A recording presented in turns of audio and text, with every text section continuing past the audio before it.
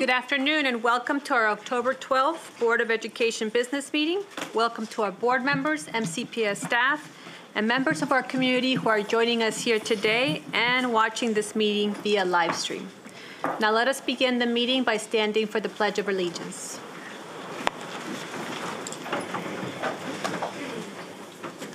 I pledge allegiance to the flag of the United States of America and to the republic for which it stands, one nation, under God, indivisible, with liberty and justice for all. I will now call the roll to recognize board members and establish that we have a quorum. I begin with Mr. Said. Hello everyone, Sammy Said, student member of the board. Very excited to be here today. Good afternoon, everyone. Lynn Harris. My pronouns are she, her, and I'm looking forward to today's conversation. Good afternoon, Rebecca Spondrowski, District 2. Good afternoon, Shebra Evans, representing District 4. Good to see everyone. Good afternoon, Brenda Wolf, District 5. Good afternoon, buenas tardes, Grace Rivera Oven, District 1. Good afternoon, everyone. Julie Yang, District 3. Okay. Now we can begin the meeting with the approval of the agenda. Move approval. Second. All in favor, raise your hands. And that's unanimous. Okay. So now we will move on to our agenda item number 3, Human Resources and Development. Dr. McKnight? Yes, I move forward the monthly Human Resources and Development Report for approval. Approval. Second. All in favor, raise your hands. And that's unanimous.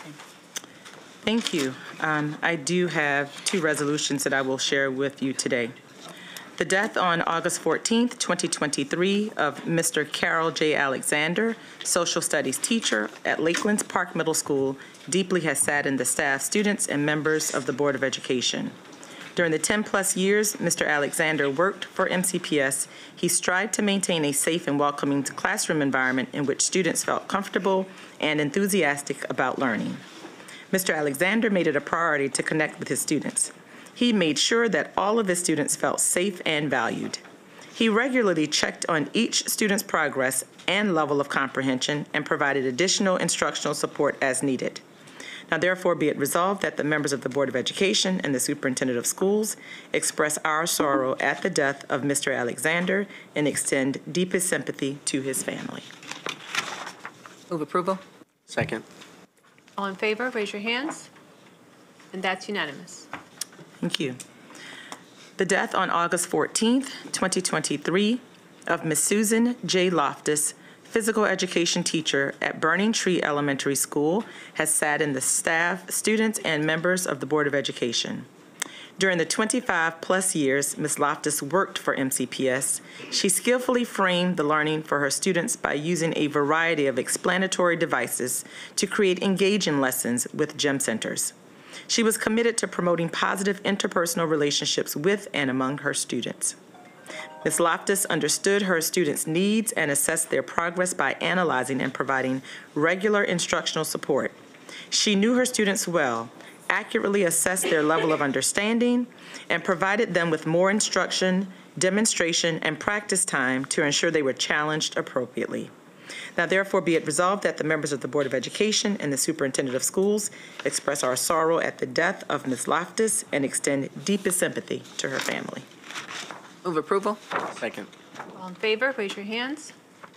And that's unanimous. Thank you. Floor. Yes, moving on with agenda item number 4, recognitions. Thank you. We do have one recognition today, and that's recognition of National School Bus Safety Week. The week of October 16th through the 20th has been designated as National School Bus Safety Week. School bus transportation is more than a ride to and from school. It is access to an education and a future filled with options for students. The school bus experience is considered to be the student's first classroom, a place where students form relationships with peers and staff. School buses are widely recognized as the safest form of ground transportation.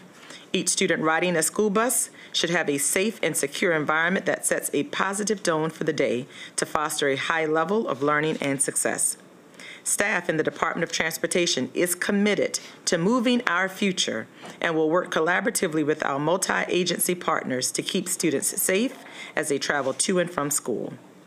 MCPS needs community members to serve students by stepping up to be the next great Montgomery County Public Schools bus operator, helping ensure transportation keeps safety at the forefront and maintains peak performance. Now, therefore, be it resolved that the Board of Education proclaims the week of October 16th through the 20th, 2023 as National School Bus Safety Week. Move approval. Second. All in favor, raise your hands. And that's unanimous. Thank you. I will now take some time to address our staff and parent community, our MCPS community. This has been a difficult time for our staff and our school system as we grapple with the multiple lapses in judgment surrounding the complaint and promotion process in MCPS. The board wants staff to know that we are reforming and rebuilding the infrastructure of both processes. Speaking now directly to our staff, we are deeply sorry that a process intended to provide employees with a way to have their complaints redressed failed to ensure that all complaints were fully investigated and resolved. We will rebuild trust by ensuring that there is a robust system for managing and investigating complaints put into place, and that there is an infrastructure within the Office of Human Resources and Development needed to support an organization with over 25,000 employees. The board is responsible for approving appointments to leadership positions, and we take that responsibility very seriously. It is evident that the appointments process did not work. We are addressing this by enhancing our oversight processes for the selection and promotion of administrative staff so that we can ensure that the candidates coming before the board for appointments have been fully vetted. We have always asked questions about credentials and about making good matches with communities, and we relied on the administration to fully vet any candidate recommended to the board for approval. Going forward, we will have greater oversight of the totality of the process for board appointees. To our staff, students, and community, the board wants to reassure you that the email communications sent to the Board of Education are not deleted. We retain these emails and they can be accessed. Although there is a general one-year retention policy in MCPS for emails, that does not apply to emails sent to the board. We are bound by the Maryland Public Information Act, which, while being a law intended to ensure public access to documents, explicitly accepts personnel records. That we will comply with what is expected of us under this law is a given. But we also have heard from our staff and our community that access to a copy of the Jackson Lewis report outlining the facts surrounding the promotion and appointment of Dr. Joel Beitelman is essential in restoring trust in our school system.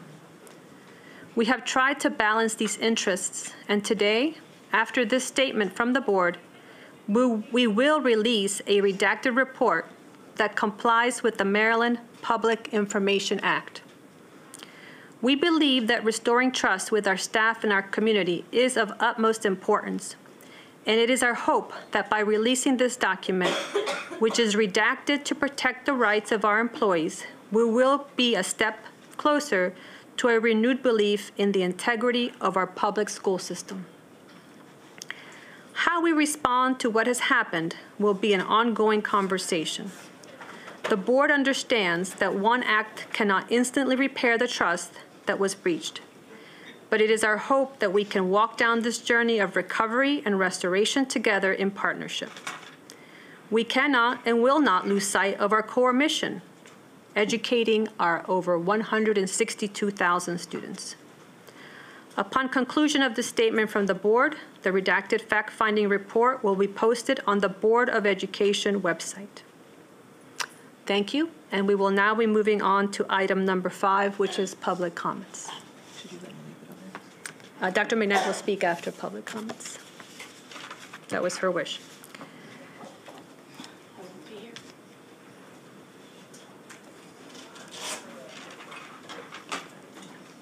Public comments is one of our opportunities to hear the views and receive the advice of community members. Board members will take your comments into consideration, but it is not our practice to take action at this time on issues that are raised. We encourage public input on policy, program, and practices. This is not the proper avenue to address specific student or employee matters, so we encourage everyone to utilize existing avenues of redress for all complaints.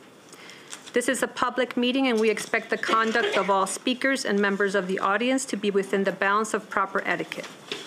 Inappropriate personal remarks, rude retorts, or other such behavior is out of order and will not be tolerated. Those who demonstrate disruptive or disrespectful behavior during public comments may be asked to leave the room. Please check our website for information about upcoming board meetings, hearings, and work sessions, including any changes to our meeting start times. We have 14 people signed up to provide in-person testimony. Each speaker will receive 2 minutes for comments. When your name is called, please approach the table, speak clearly and directly into the microphone. 30 seconds prior to the expiration of a speaker's time, a yellow light will go on, accompanied by a beep. A red light and a buzzer signals that your time has expired. Please push the flat button below the microphone to turn it on and begin speaking. Push the same button once more at the sound of the buzzer to turn it off. In addition to our in-person speakers today, we have 3 people signed up to provide video testimony. We will play these submissions once the in-person testimonies have concluded. Copies of testimonies can be found on board docs where they are posted with the other materials for the meeting. We will have our first 3 speakers please come forward. And let me pull up the revised agenda here. Mackenzie Smallwood, Ananya Mamboudry, and Betsy Perry. Please come to the table.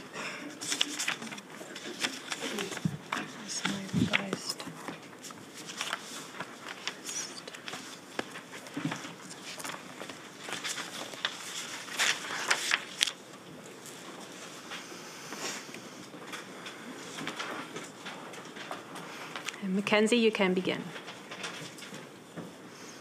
Good afternoon, members of the board. Just push your microphone right below, the light below. Okay.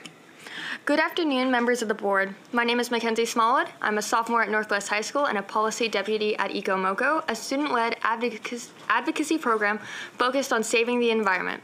Today, I'm testifying for school recycling. The process of recycling includes turning trash into usable products. According to the county's website, numerous measures have been taken to ensure that our county is recycling friendly.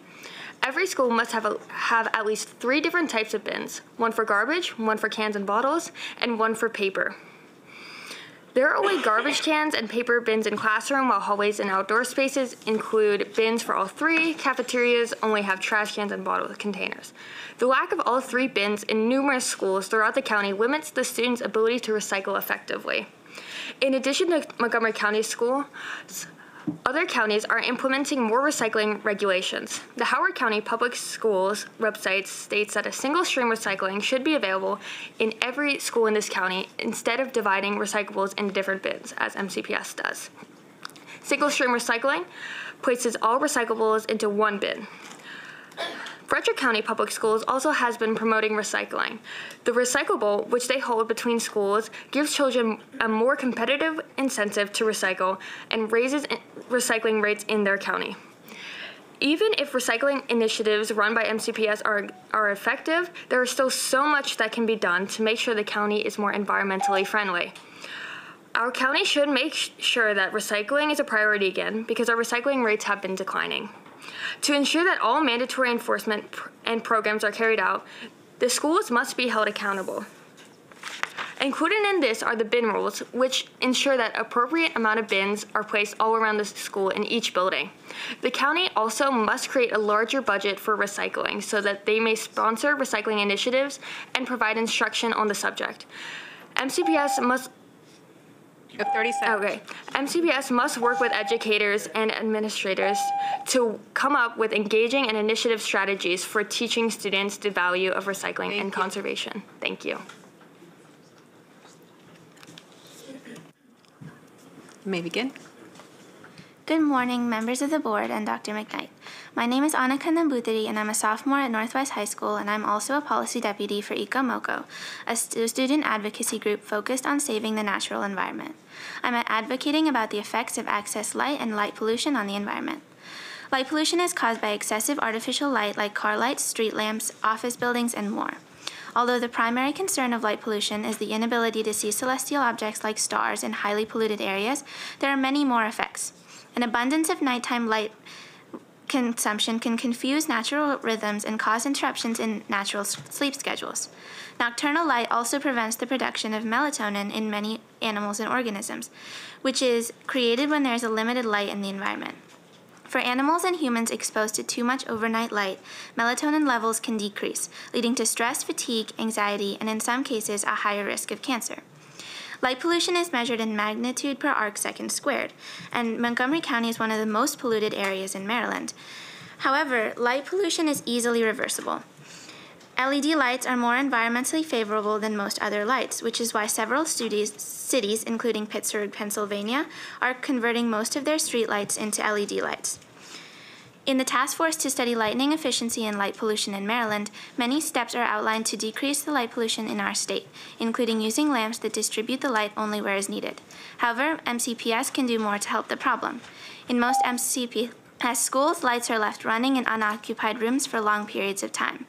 Because of this overuse of lights, over 1/3 of school building electricity comes from lighting, and most MCPS schools should use more of the abundant natural light available in buildings. This excess nighttime light can harm the surrounding environment and organisms, worsening their natural sleep rhythms and melatonin production. Turning off these lights or installing motion sensor lights for nighttime can significantly decrease the light pollution around these schools. Thank you for your time. Thank you. Good afternoon, I'm Betsy Perry. I'm a special education teacher at Harmony Hills Elementary School. Dr. McKnight knows that my retirement date is December 1 of this year. I'm coming to you today on behalf of the Montgomery County Education Association to speak on the struggles that special educators are dealing with on a daily basis, serving our students who require special services. I'm also a national board certified teacher. I have almost 30 years experience, and I am one of the reps for the Councils on Teaching and Learning, and also a team leader at my school. In my roles, I receive feedback about issues that our students are currently facing in the county. I also attended the Special Education MCPS Town Hall last week, which was eye-opening, that was open to all special education stakeholders. The majority of comments were highly concerning around special education teachers being burned out with large caseloads, short staffing, and not enough supports and resources to adequately serve our students. There are discrete trial, self-contained classrooms where there are multiple grades at a time. There are lack of paras, lack of staff, teachers working between multiple classrooms, not getting their lunch breaks, not getting the required planning time that they need, and able to perform duties that interfere with them being able to teach, plan with their colleagues, and support students. There are not enough teacher and paraeducator staff to meet IEP requirements. Staff are burning out and safety is a growing issue. This is not sustainable. I am hearing that MCPS is considering hiring subcontractors to do this work, and that is not the answer. Many subcontractors do not meet the standards that MCPS sets forth for applicants to meet. What's more, subcontracting will be more expensive than directly hiring educators and paraeducators and providing incentives for those of us who have the experience for special ed. This is not sustainable. We implore you to please consider other options to support our most valuable students. I'm going to put my cape back on and go back to work. Thank you for your consideration. Thank you. Thank you for everything you do. Our next three speakers, please come forward. Christine Handy, Deborah Monk, and Michelle Joseph.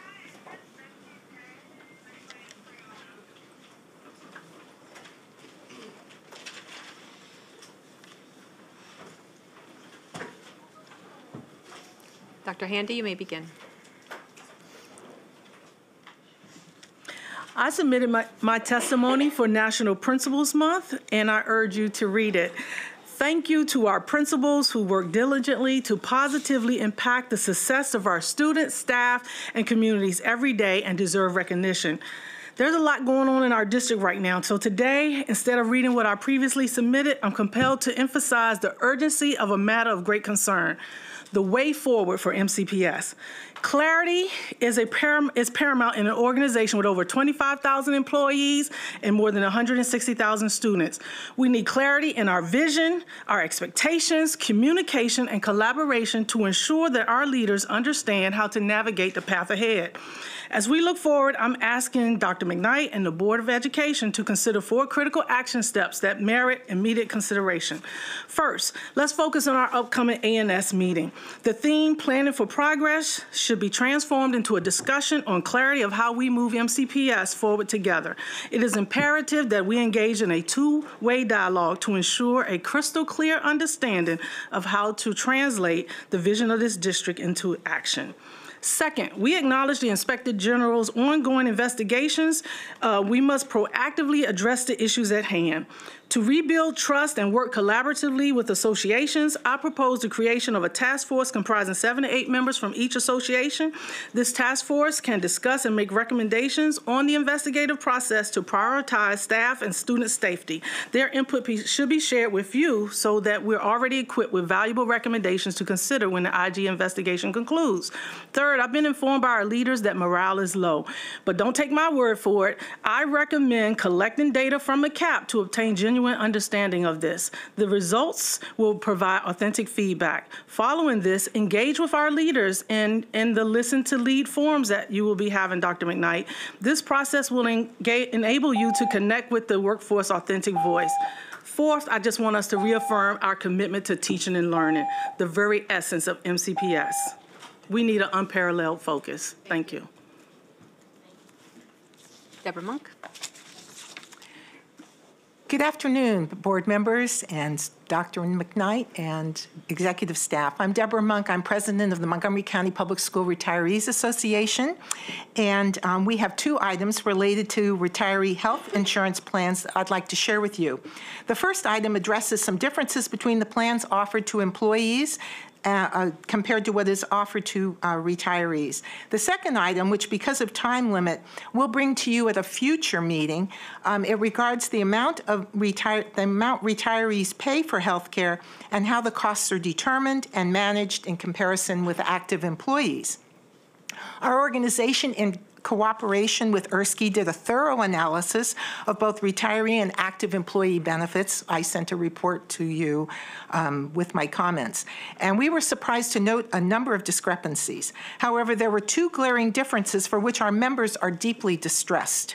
The exclusions of hearing aids for members not yet eligible for Medicare and dental implants, as well as dental implants. We understand that when a member becomes Medicare eligible, MCPS insurance becomes the supplementary coverage. Medicare does not cover hearing aids, so it's understandable that MCPS coverage would follow suit. But many of our members retire before the age of 65 and rely solely on their MCPS medical insurance. We ask that MCPS cover hearing aids for this subset of retirees, just as it does for active employees. And now with regard to dental implants, the dental insurance covers up to $2,000 in costs per year. This includes checkups, cleanings, etc. However, only active employees are eligible for 50% coverage for implants. We are asking that MCPS allow retirees to apply implant costs against their $2,000 maximum. So in summary, on behalf of 2,200 members of MCPS-RA, I ask that you provide equitable benefits to retirees. Thank you. Michelle Joseph. Ms. Sylvester, Ms. Evans, members of the Board of Education, and Dr. McKnight. I come before you today as a mother of an MCPS student, a daughter of an MCPS teacher, a board member of nonprofit Montgomery, and the owner of 2 businesses in Montgomery County. I applaud the county's procurement office for tracking the number of minorities, females, and disabled-owned businesses in the county. We track that which we choose to measure and measure that which we choose to change. However, I was alarmed by the current report of minority and disabled-owned businesses that were not awarded contracts with MCPS. Unfortunately, the fiscal year 2024 aggregate MFD contract award from the Division of Procurement stated that $0 were awarded to African American, Asian American, Hispanic, Latino businesses. However, other Maryland counties in total were awarded $3,025,835 to African American, Asian American, and Hispanic Latino businesses. I understand that the Department of Procurement continues to focus on increasing MFD business participation in the awards of contracts for goods and services as part of the strategic plan. However, to date, it's not working. I recommend and suggest that novel ways to connect and communicate with minority and disabled-owned businesses be addressed. Placing an ad in a minority business newspaper or publication often is not sufficient. I suggest that the Department of Procurement ask minority and disabled-owned businesses seeking to work with MCPS how to communicate with them, meet with them, and also where to address their issues and concerns and meet them where they are. Although much has been done, more needs to be done. Thank you. If we could get the next 3 speakers to please come to the table. Daniel Wubiset, Marty Gray, and Kirabel Frezenbet.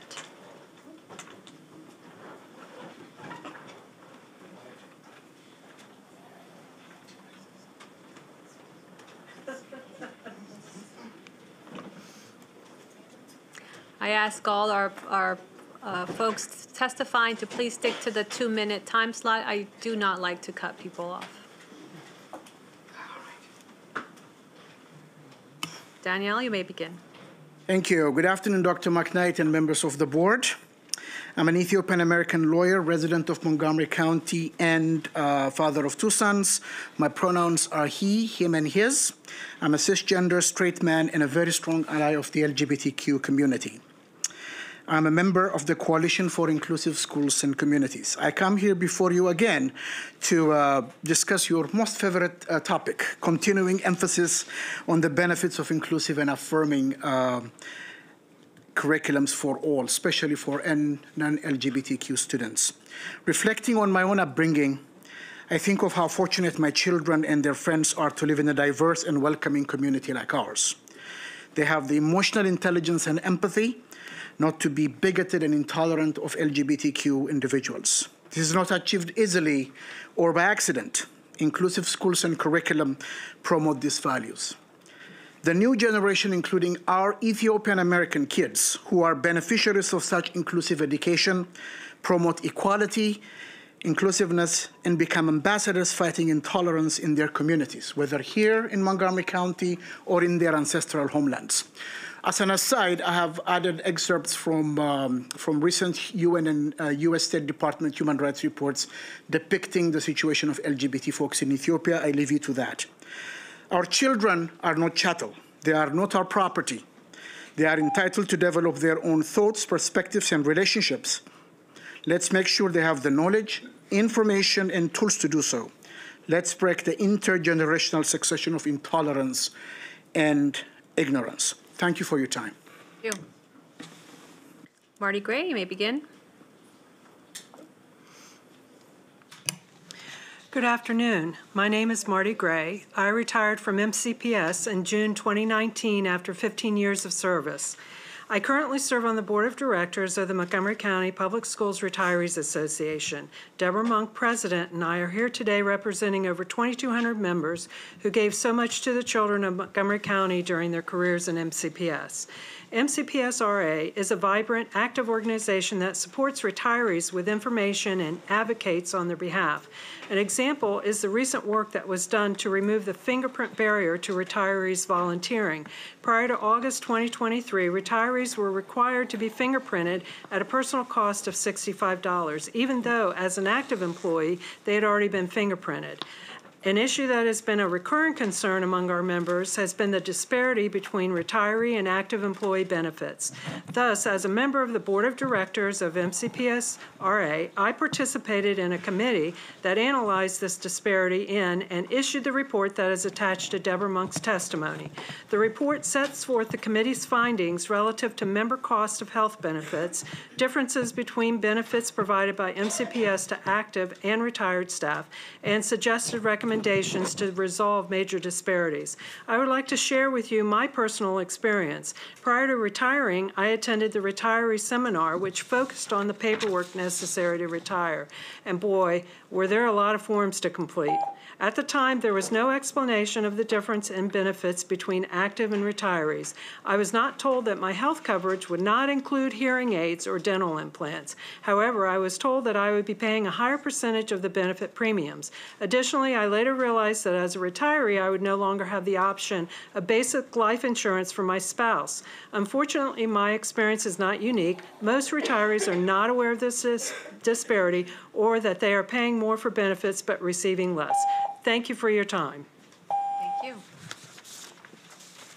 May I begin? Good afternoon, board members. I'm here again to ask you to embrace common sense. I'm here to ask you to stop using public schools to indoctrinate gender and other political agendas. Schools are supposed to be places where kids learn useful skills, not a place for the world, with all its diverse agenda, fight its unfinished war in their mind. Dr. McKnight, are you aware that the process of selecting anti-racist community advisory group for you is hidden from the community? Or are we not part of the community? Isn't this board championing inclusivity? It's surreal that this is happening in the United States. The last place I expect to see this failed state-style bureaucratic system is here in Maryland, United States. Why are we being discriminated to the point that we are excluded from even an advisory committee? This type of conduct is a path that caused failure of civilizations throughout history. My fellow Ethiopian lawyer, community member, thank you for agreeing that our children are not cattle. This is a real progress. They are not our physical properties, but they are our children, which we parents have fundamental rights to direct the care, upbringing, and education they receive. Look it up. It's in the Supreme Court ruling. It's a law. Thank you. Our next three speakers, please come forward. Dagmawi Laku, Emmett Tesler, and Berhani Teklamichael.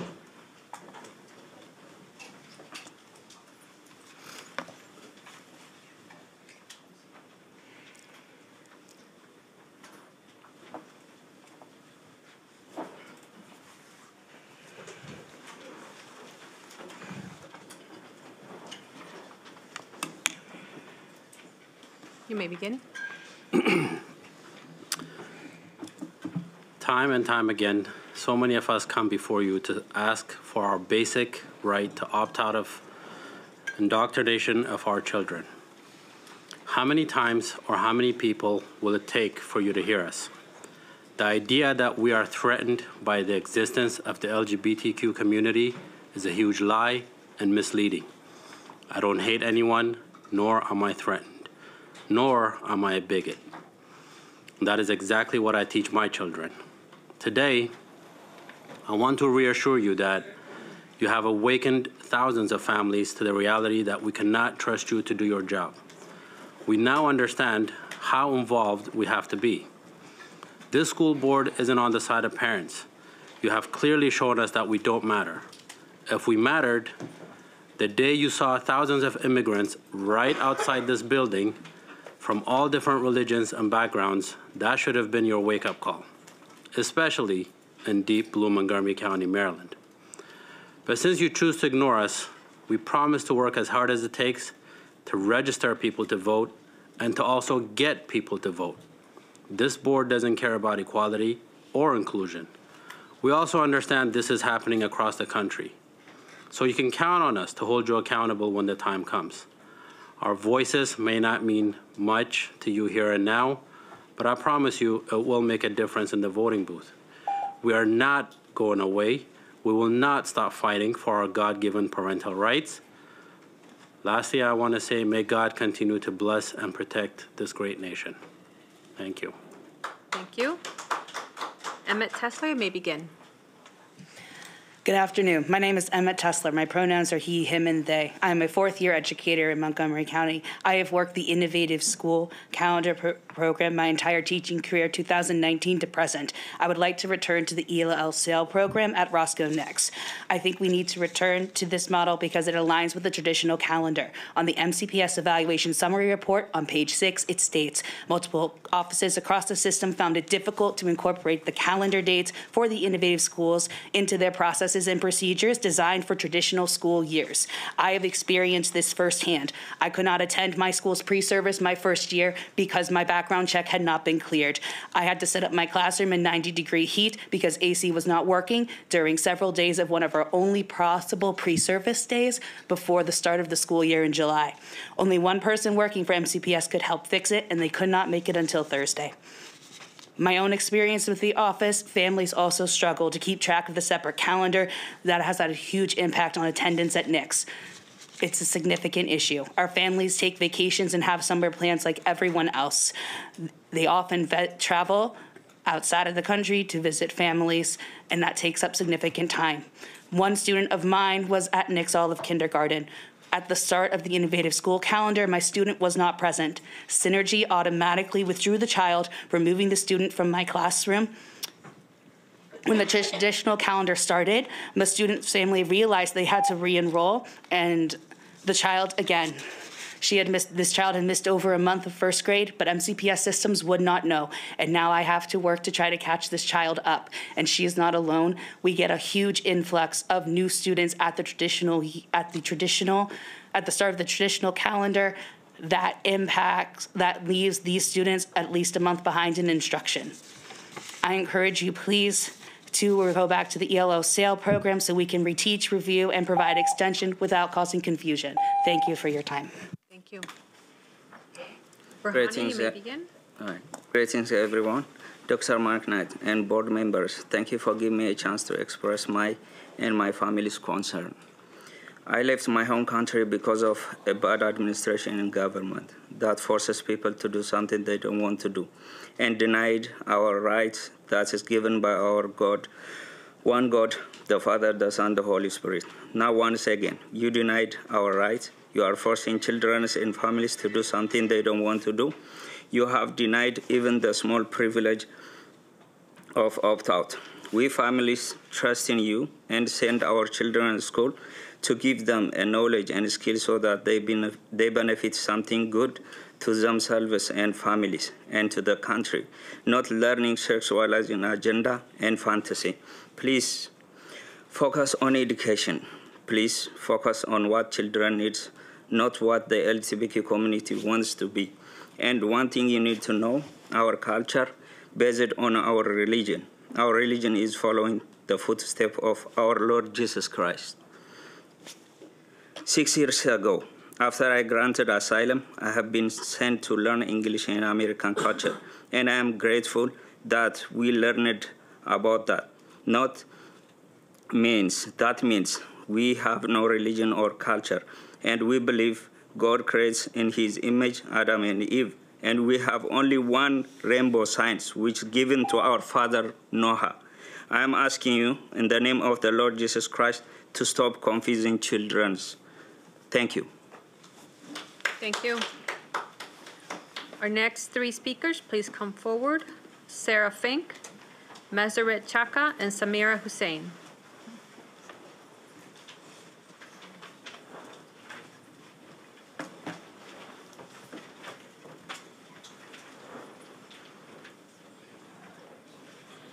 Sarah, you may begin.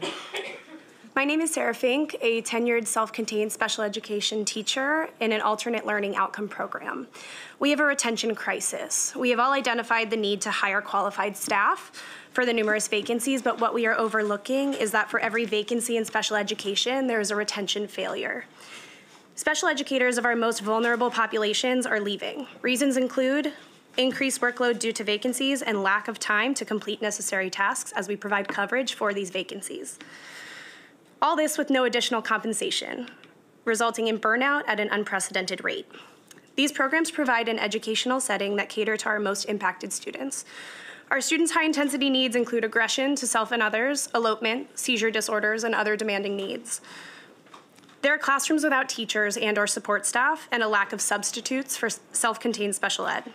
There are not enough adults to meet our students' needs and appropriate adult-to-child ratios. As such, inclusion and community-based instruction opportunities per their IEPs are no longer feasible, putting us out of compliance. Our kids deserve so much more. The current reality strips teachers of up to 90 minutes of their planning time each day, as we must support students in lunch, recess, and specials, just to maintain safety. This planning time is in place to complete time-sensitive, legally required case management of IEPs, lesson planning, formal educational assessments, grading, medical assistance, communication with parents, and so much more. I'm lucky my school ensures I get my 30 minutes each day, but that is not the case countywide. Most teachers work in fight or flight with no breaks and then go home and work 2 to 3 more uncompensated hours. It's not acceptable and it's not sustainable.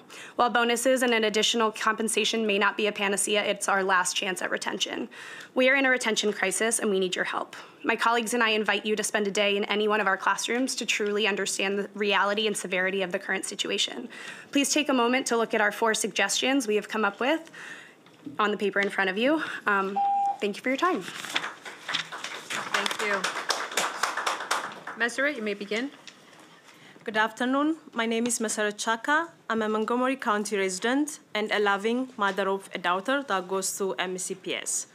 I'm one of the many families who are being pushed to extreme stress and frustration by the school decision to make English language curriculum a medium to disseminate sexual fantasies and ideologies of LGBTQ community. One of the reasons I chose Montgomery County as my place of residence is the reputation of the school system, which was one of the best in this country.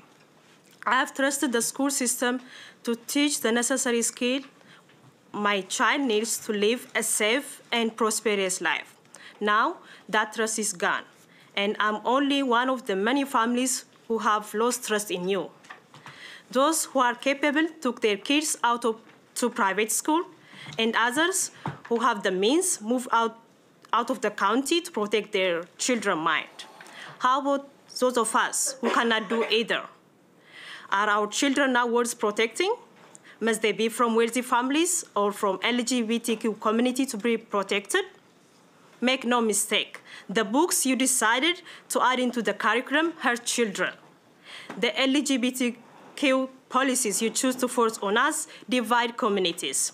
I, as a mother, ask you, please consider my child to be a child. Or tell me, my child isn't worth of a protection unless she is from a family that share the sexual fantasies of the LGBT community. Thank you. Sarah, you may begin. Good afternoon, everyone. Assalamu alaikum. Peace be with you. My name is Samira Hussein, and I am a parent of 4 MCPS graduates and a community advocate. As we all are aware of the current event between Israel and Palestine, I, along hundreds of Palestinian parents, are disheartened by the situation, as there is no excuse for pain and suffering on both sides. And we also know the social media and biased news creates further discrimination. And here we are feeding again to the propaganda. We are disappointed by some of the statements made by MCPS administrators regarding recent violence in occupied Palestine. Let me read some of those examples. Quote, early Saturday morning, Hamas terrorists launched an unprecedented attack on Israel from Gaza, unquote. Another message says, we are saddened by the news of Hamas attack on Israel. Many of these statements are completely erasing the Palestinian perspective. and ignoring the impact and the current situation has on Arab Americans, and Palestinian students. The statements have focused on only one community and include harmful, violent content directed toward Palestinians and Arabs. These are very disturbing, hate-promoting messages. They will bring more division among students and will tear families and communities. This is not the time or the place to be judgmental. All students and families should be treated equally, no favoritism and biases. We need to show compassion and stand strong and comfort those students regardless of their ethnicity. The conflict has been going on for more than 70 years. We can't erase history, but we can make changes. What plans do you have to protect all of the kids? As professionals and educators, this is the time to put our personal differences and emotions aside and provide and support, comfort those who are affected. We mourn all lives. I want to continue. I'm the last one here. So. We have more. We have more testimony. We have your testimony. Thank you. Can you please pause for a minute and imagine one family from our families, from CPS families, just lost 14 members of their relatives. When they receive this message, I just like to bring them here and let you look at them and see how their impression, their faces, being telling them their families are terrorists. The bombs don't discriminate, and don't ask for religion and person before the bombs goes off. Please be sensitive in your messages from now on. Thank you. If we could get our next speakers to please come forward. Tirsit Wolder-Mariam, Linda Flores, and then we'll continue with our video testimony.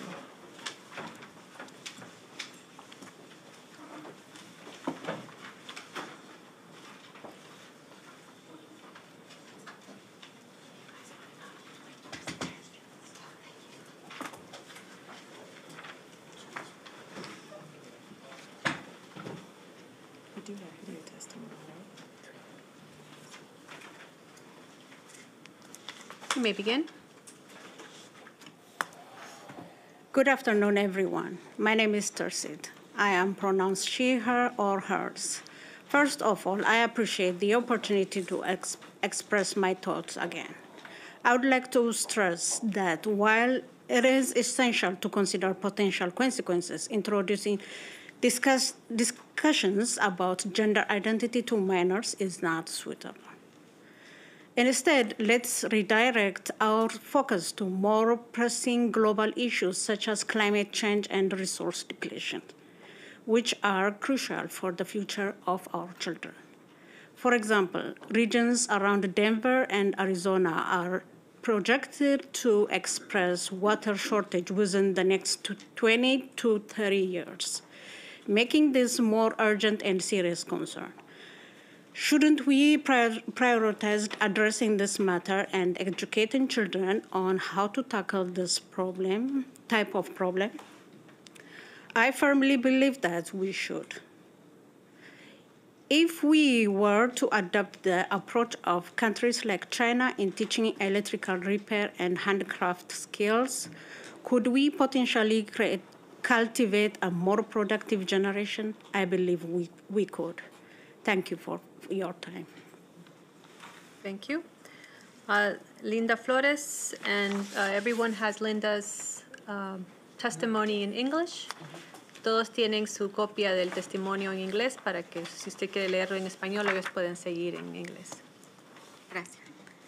Buenas tardes, mi nombre es Linda Flores, soy residente del condado de Montgomery y madre de dos estudiantes dentro del sistema de escuelas públicas del condado de Montgomery.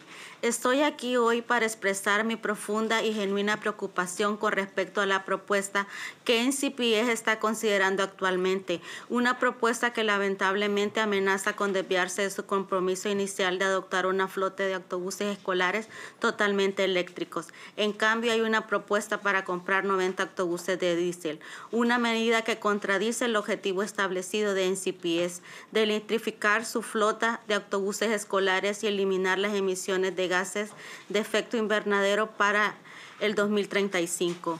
Esta acción es contraria al liderazgo que MCPS en sostenibilidad y a su compromiso de proteger la salud y el bienestar de nuestros estudiantes. Los autobuses escolares diésel emiten sustancias tóxicas que plantean graves riesgos para la salud tanto de los niños como de los conductores y al mismo tiempo contribuye a la actual crisis climática.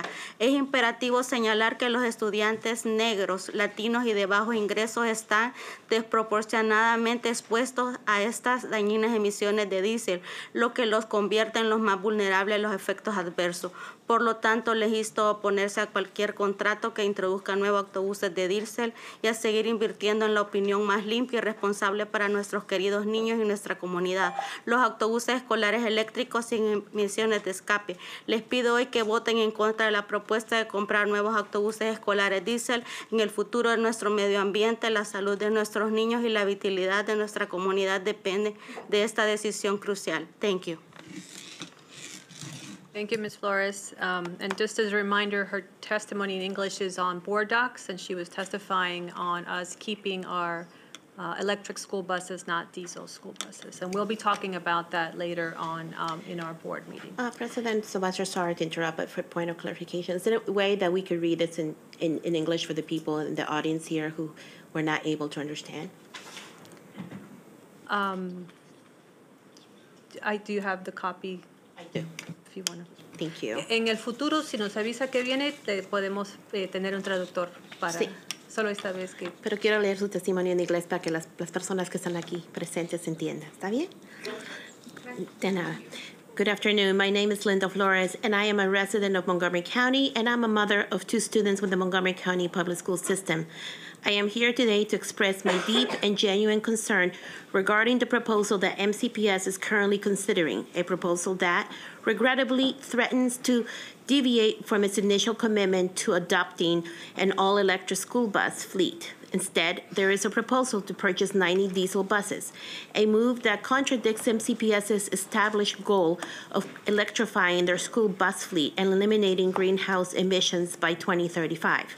This action is contrary to MCPS leadership in sustainability and to its commitment to protect the health and well-being of our students. Diesel school buses emit toxic substances that pose severe health risks to both children and bus drivers, while contributing to the ongoing climate crisis.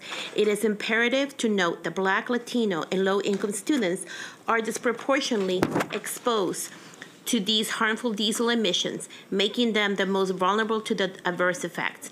Therefore, I urge you to oppose any contracts that will introduce new diesel buses and continue to invest in the cleanest, most responsible option for our beloved children and community: zero tailpipe emission electric school buses. I ask you today to vote against the proposal to purchase any new diesel school buses. The future of our environment, the health of our children, and the vitality of our communities depend on this crucial decision. Thank you. Buenas tardes. Thank you. We now have 3 video testimonies. If you could please play the first video from Jax Kobe. Hello, Dr. McKnight and members of the Board of Education. As was proclaimed 2 meetings ago, October is LGBTQ History Month. So, with that in mind, let me give you a quick summary of something that happened 50 years ago in MCPS. On August 29, 1972, Joe Akinfora began teaching earth science at Parkland Junior High. Then, a month later, MCPS learned that Akinfora was gay and transferred him out of the classroom. When he filed a lawsuit against MCPS, the Board of Education, instead of apologizing, continued to fight against having an LGBTQ teacher in the classroom.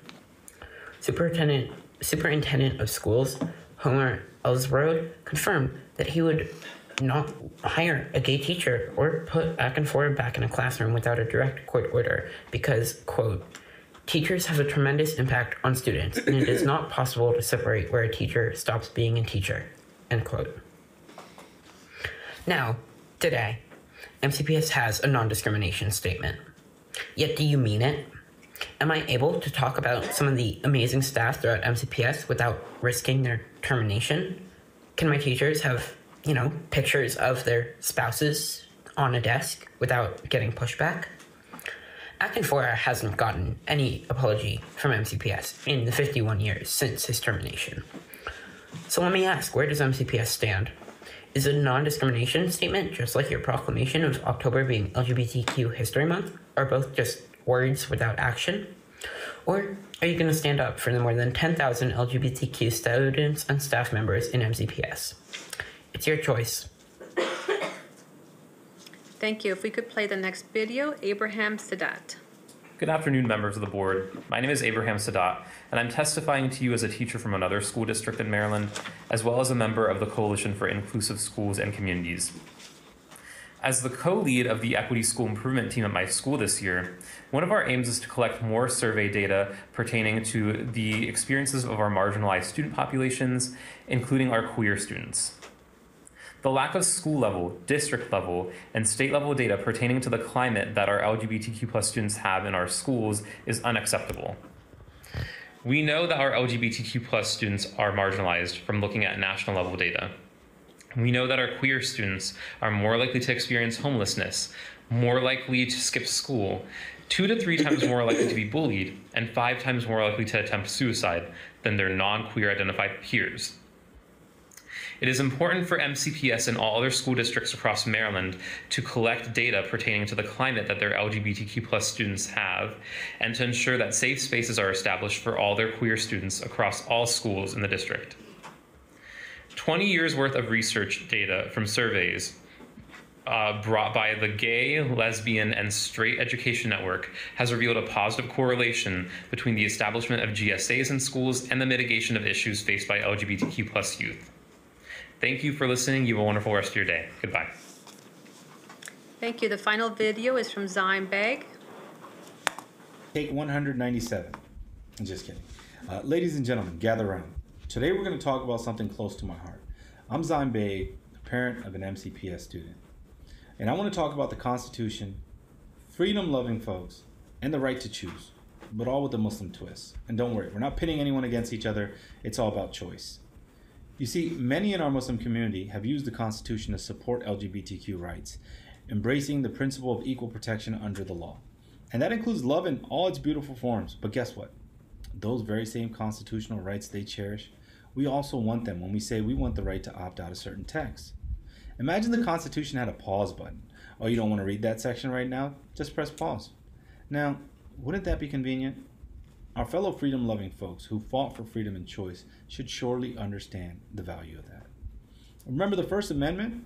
It's the opening act of the Constitution's grand performance, granting us freedom of speech, religion, and the press. Now, that freedom of speech part is significant. When we say we want the right to opt out of certain texts, it's akin to saying, hey, let me bookmark this conversation for later. I'll get back to it when I'm ready. And let's not forget the 14th Amendment, the star of the show, ensuring equal protection under the law. Our fellow freedom enthusiasts have grooved to its rhythm when it comes to LGBTQ rights. But why not dance to the same tune when it's about opting out? It's all about personal autonomy. Now, I know what you're thinking, but what about those lengthy group texts? Fear not, we're not talking about silencing entire communities. We're talking about the freedom to opt out of texts that don't align with our personal choices. So in conclusion, let's take a cue from freedom-loving folks, including our Muslim community and their LGBTQ fight for LGBTQ rights. The Constitution isn't a cafeteria where you can pick and choose your rights. It's an expansive freedom buffet. Whether it's the freedom to love or the freedom to opt out of certain texts, it's all about choice. Thank you.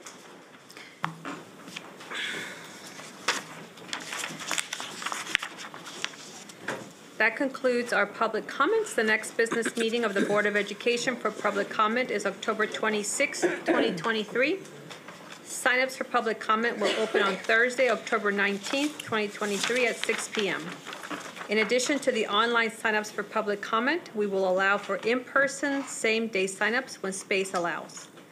Unallocated slots may be filled on a first-come, first-served basis on the day of the meeting. In order to sign up in person, please arrive at least 15 to 20 minutes before the start of the open session and sign the form. In-person sign-ups will close 15 minutes before public comment begins or when all slots are filled. Before I turn to my colleagues for comments or questions, I will now turn to Dr. McKnight for her words. Thank you so much, Ms. Silvestri, and thanks for all who came in to share public comment today. Everything that we talk about is insightful and thoughtful when we think about how we continue to work as a school system to prepare for the best opportunity for our students. I did want to circle back to Ms. Silvestri's comments made at the very beginning of the board meeting. Ms. Silvestri shared with everyone that she would be submitting, or the board had made a decision to submit and release the redacted version of the Jackson Lewis report, and which many in our community have been asking for, and I think it is indeed an important step for us in the right direction of restoring trust with the staff and the community. So thank you for all who've engaged. Following careful review of the report, I believe that the public will see what I've seen, and that is that there are many holes in the system, and we need to fix them, and that there needs to be accountability around fixing those holes. As a part of building trust, I want to be able to clearly communicate to our staff that this is important, and as a result of that, there will be some transitions in personnel action that is coming. Last evening, I sent an email out to all of our administrators and supervisors, and I shared an update on personnel changes. And I continue to pledge to keep our staff and community networks and all who are involved or have interacted or will continue to interact with our staff updated on those personnel changes, because I think it's important to know who our connecting people will be that will continue to focus on the work of the school district. I also want to elevate the listening to lead component. When we spoke to County Council the other week, and the community will see this in which we share our 60-day action plan, I talked about the importance of listening to lead. Today in public comment, one of our speakers actually referenced that we've had a special education forum, and it was a lot of tough things that had to be discussed. I share that as an example of, as a school system, we commit to hearing tough feedback and to be able to hear what systems are becoming arduous or difficult to work through, because that is the only way that we're able to come to the right solutions. And so we will continue to hold sessions such as that to be able to model the mantra of what listening to lead is all about. And I also want to say that we're going to be diligent to put forth the corrective action plan that the board has charged me with developing, and we're going to continue to fully cooperate with the investigations to do that. There are things that we will do right now to address some of the holes that I spoke about earlier, and then as we continue to revamp and develop better systems for the future, that means we will be doing a lot of building of what currently does not exist. But I want to commit to the community that that's not something I look for us to do alone or in isolation, and so we will be reaching out to make sure that we have partners to help us do that work along the way. Now, I want to really forward the conversation in front of us today to center us on maintaining our focus on children, supporting our students and staff, as we continue to pursue the mission of making sure that our students are a success, or are really successful academically, emotionally, and their overall growth is occurring in all the experiences that they have in the school system.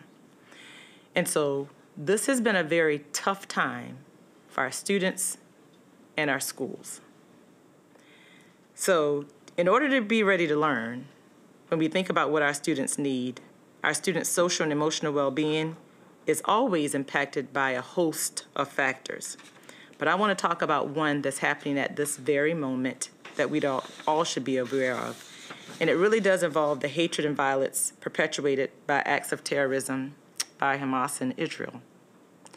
And I want to say that when we see these horrific things happening, I want us to recognize that many in our community, our friends, our families, the children in our school district are impacted personally in so many ways by this. They are human beings who are living through these experiences, and they're still showing up to our schools every day trying to do what they normally do under very not normal circumstances. And so when they show up and they're carrying these burdens, many of the staff members are there trying to help them and support them. And so we have to be very thoughtful about their loss, grief, and how the apprehension of their loved ones' safety are profound for them at this time. So they're walking around carrying many of these burdens and are very concerned about it.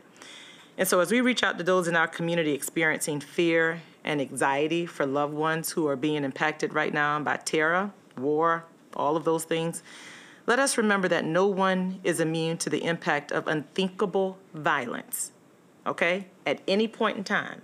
Today I talked to the staff about there have been so many tragedies that we have experienced.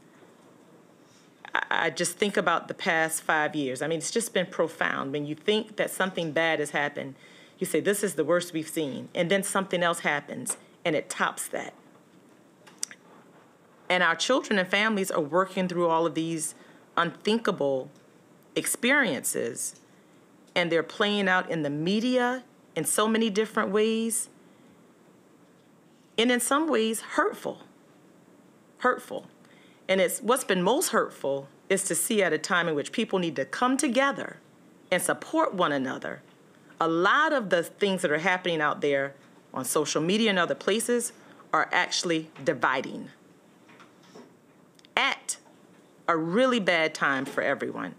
So I just want to say we cannot let fear and anxiety divide us. We need to think about care and concern for one another.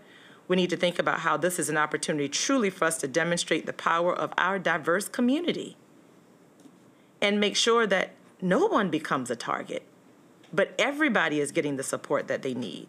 And we might not be able to control what happens abroad, but we do have an obligation as a school system.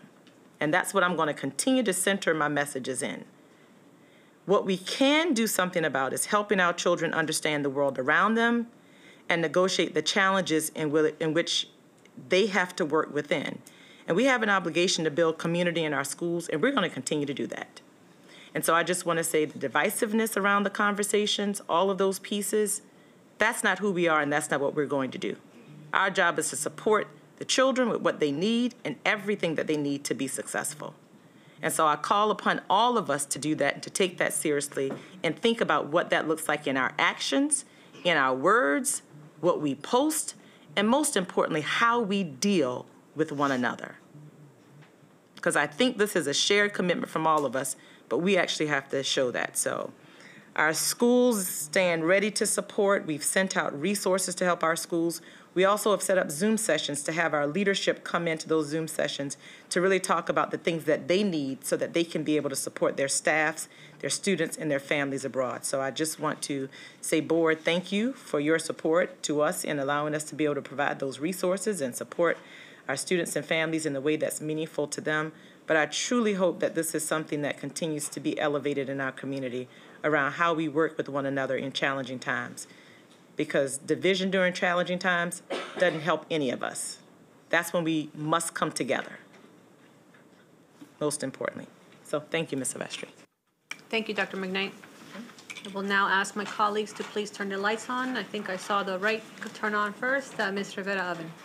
Yes, thank you. I just had a couple of comments on our retiree employees.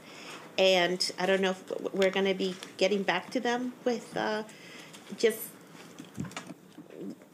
just doesn't seem, it doesn't make sense that when you're older and you retire, the specific things that you need are not available or reachable. And these are folks who have spent so much time in our system educating our children. So I don't know if anybody's going to be able to answer. Can we turn some lights on so that everybody knows? Oh, there we go. So absolutely. I mean, honestly, our retiree group is one of the most valuable. They always tend to come and step up when we need them most.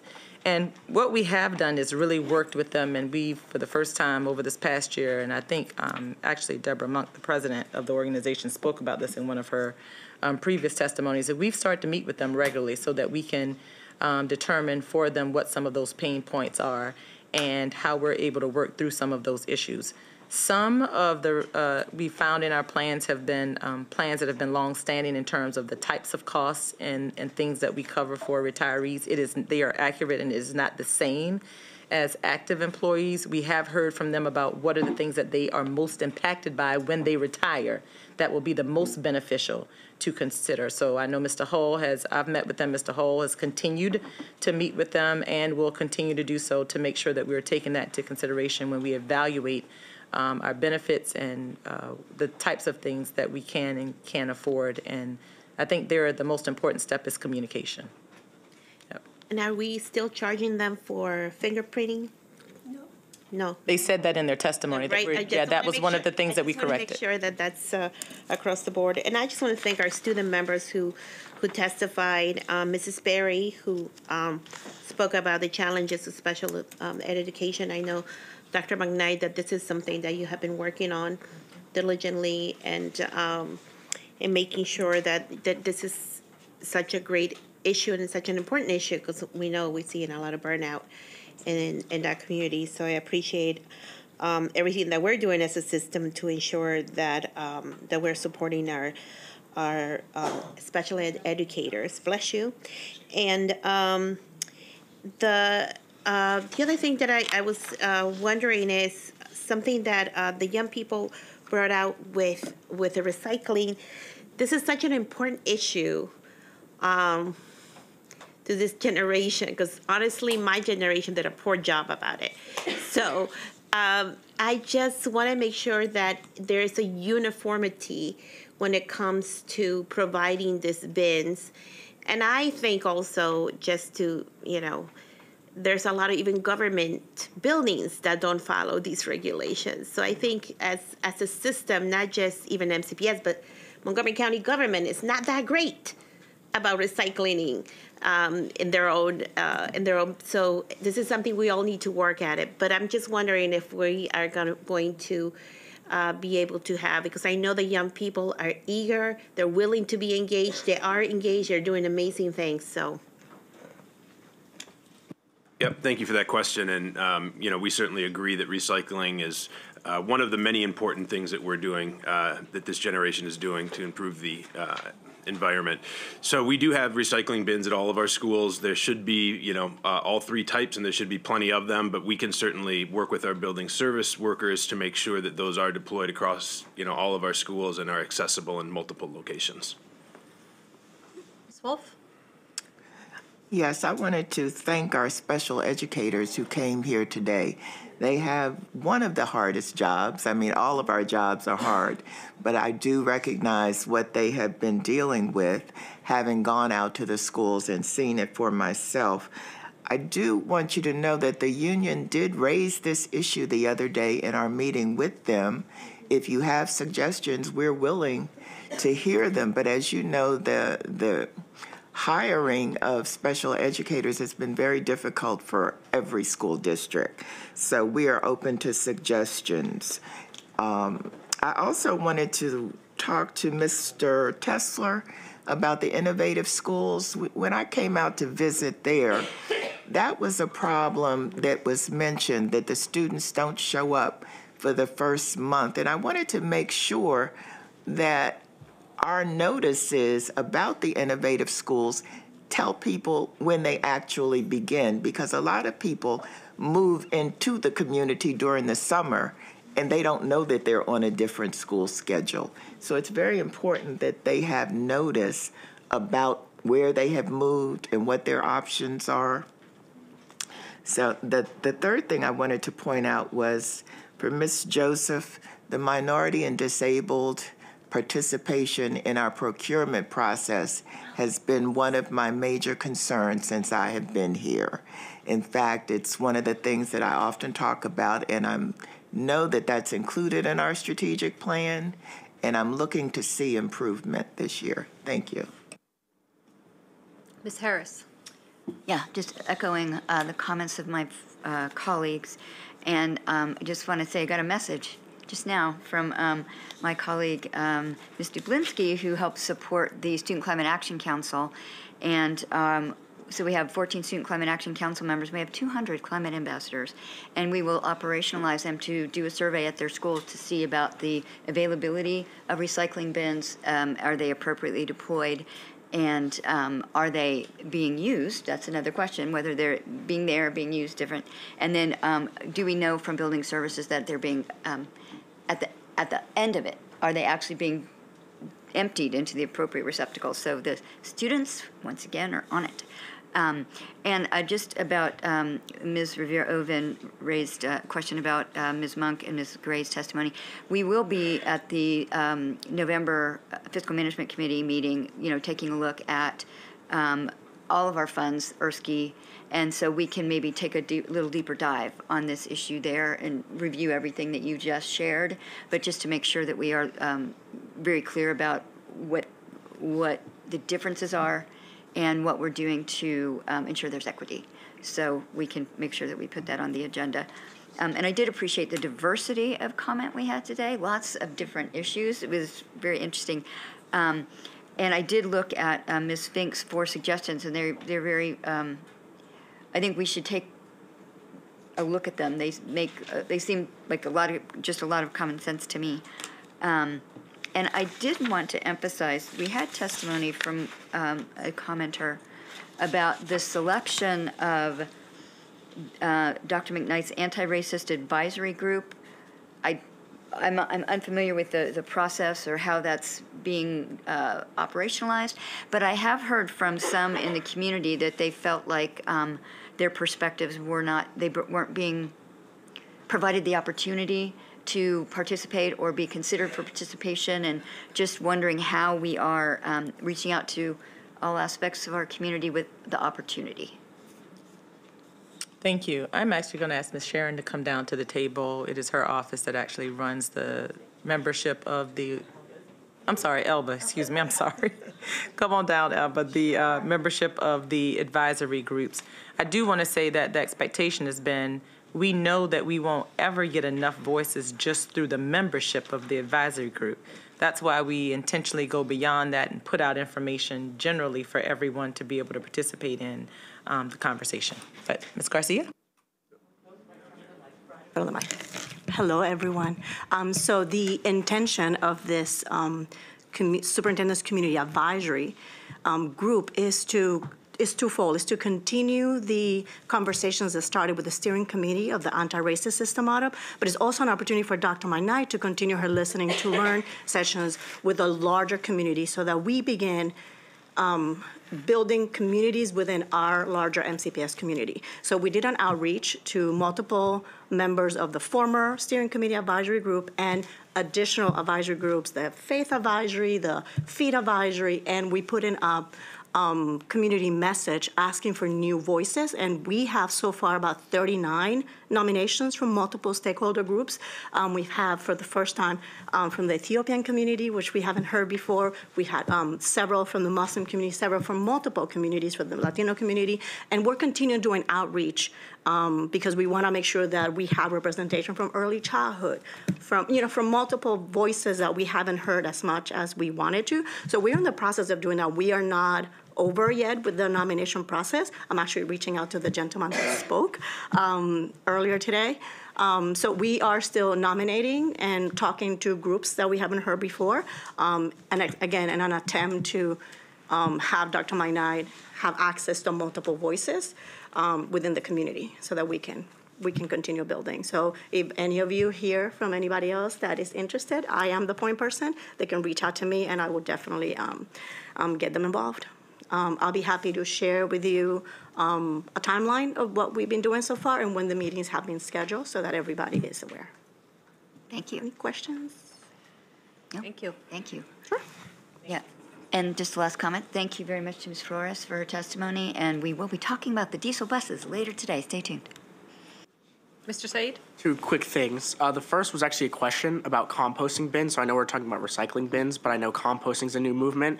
Do we have composting bins in all the high schools? If not, like what high schools? Where's the push for middle schools? Because I know that's really big as well. So I was just curious about that.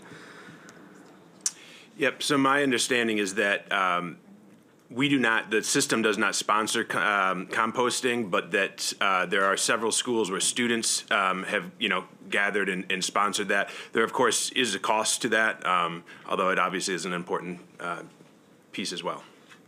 Okay, great. I know my school has some great student leaders who are sponsoring composting, so I would definitely encourage the continued use of that. And then the second thing I just want to say is I just wanted to echo everything that Dr. McKnight said about, the current conflict going on. What's necessary is to look at both sides, to look at everything, to not, pick a side, but to remain open-minded and try and look at things impartially and really acknowledge just the terrible things that this has caused for so many families. I don't know the right words for it, but I think it's sad for everyone across the board to see what's going on now, and it's just terrible. And I just want to reiterate that right now it's not about picking sides, it's about hearing people. And I also want to acknowledge that I've seen so many students on social media take the right approach and push for a united front and push for looking at both sides and everything like that. And I just want to kind of give thanks to all the students who I think are leading the discussion on trying to make this issue representative for everyone involved and not just picking sides. So I just wanted to thank the numerous posts on social media that I've seen from students who are trying to do that,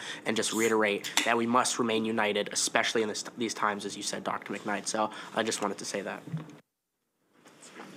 If there are no other comments, then we can move on to our next agenda item.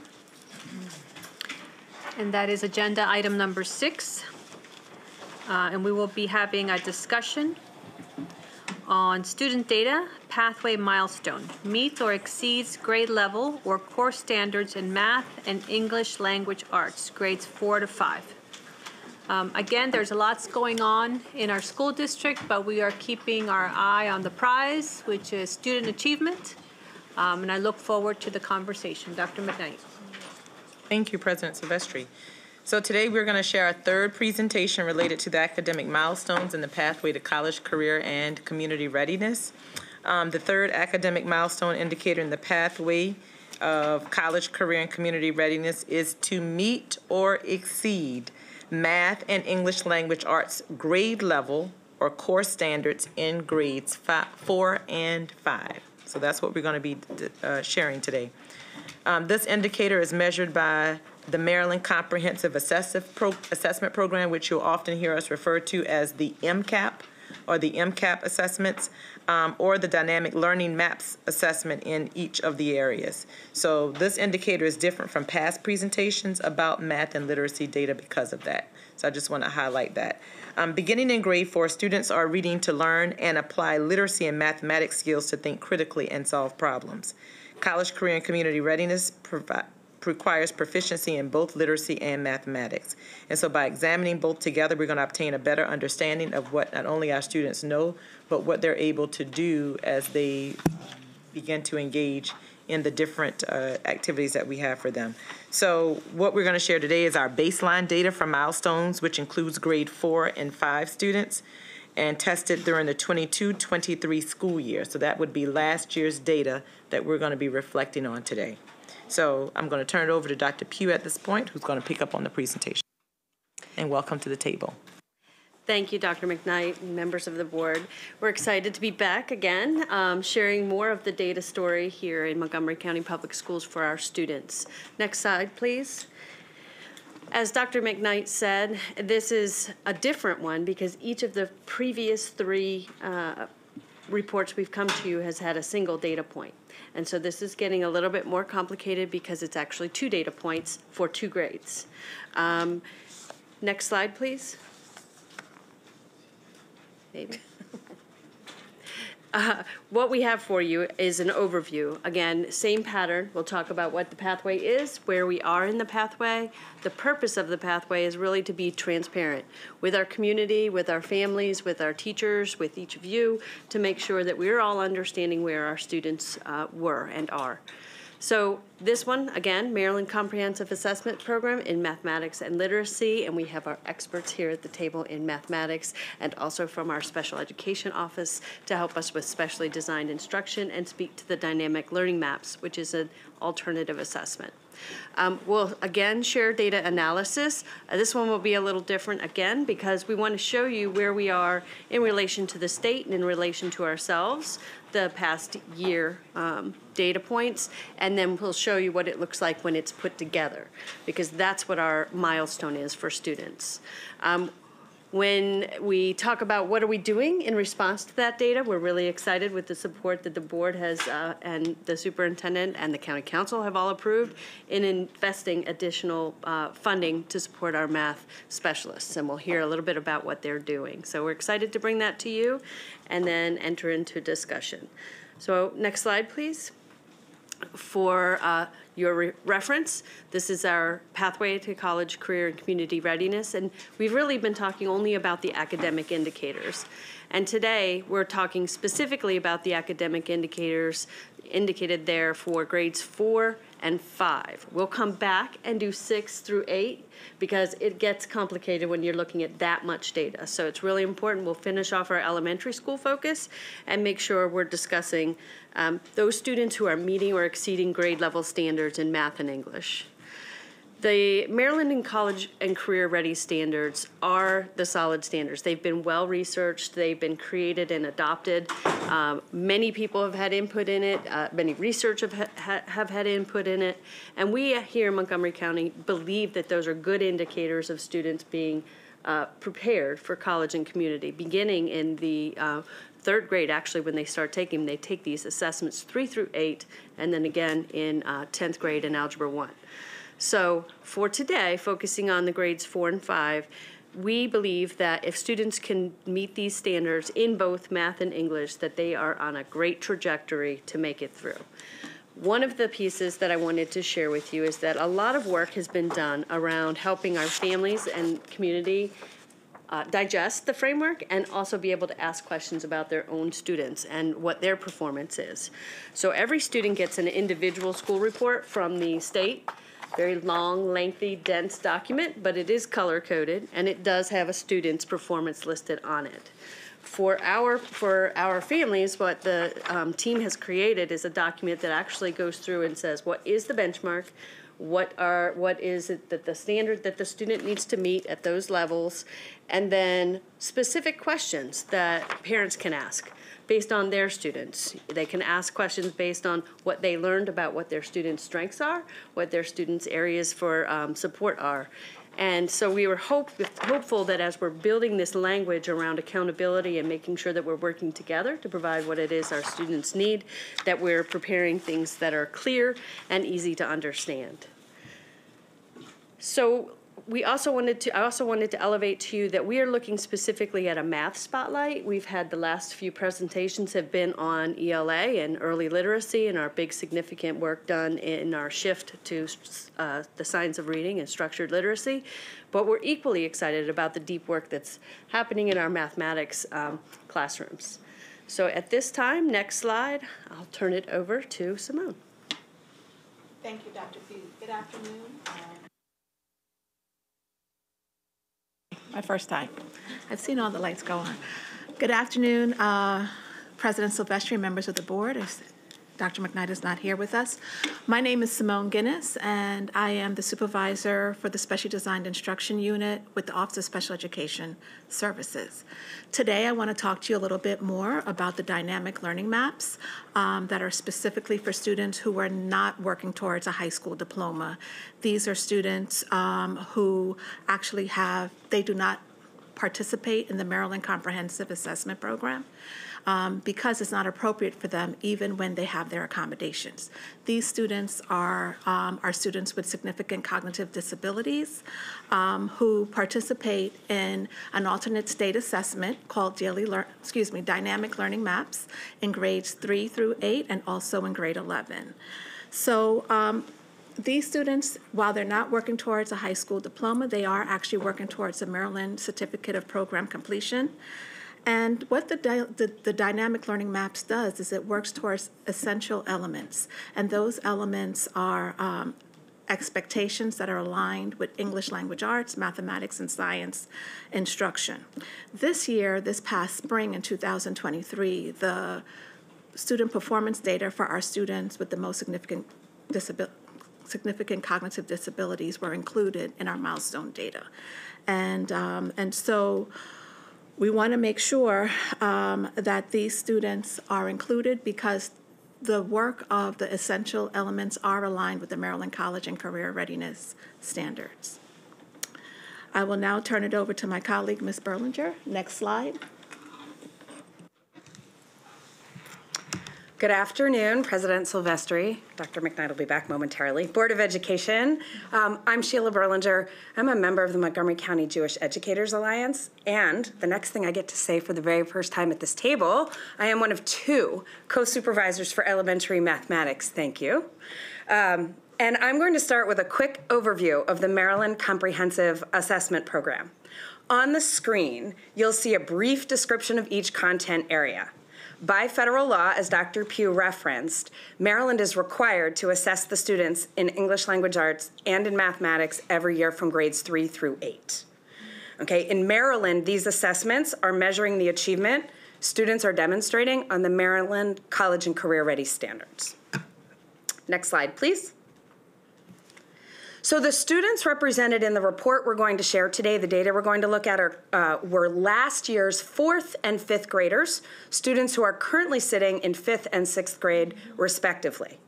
But what we wanted to do is give you a little bit of context about who they are and what their elementary journey has looked like.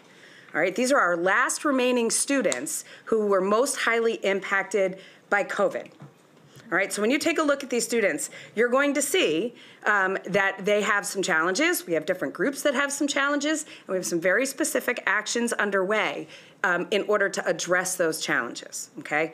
Our current 2nd graders are the first group of students who would have had an uninterrupted educational experience coming out of COVID. All right, I'll give you a moment to look at that.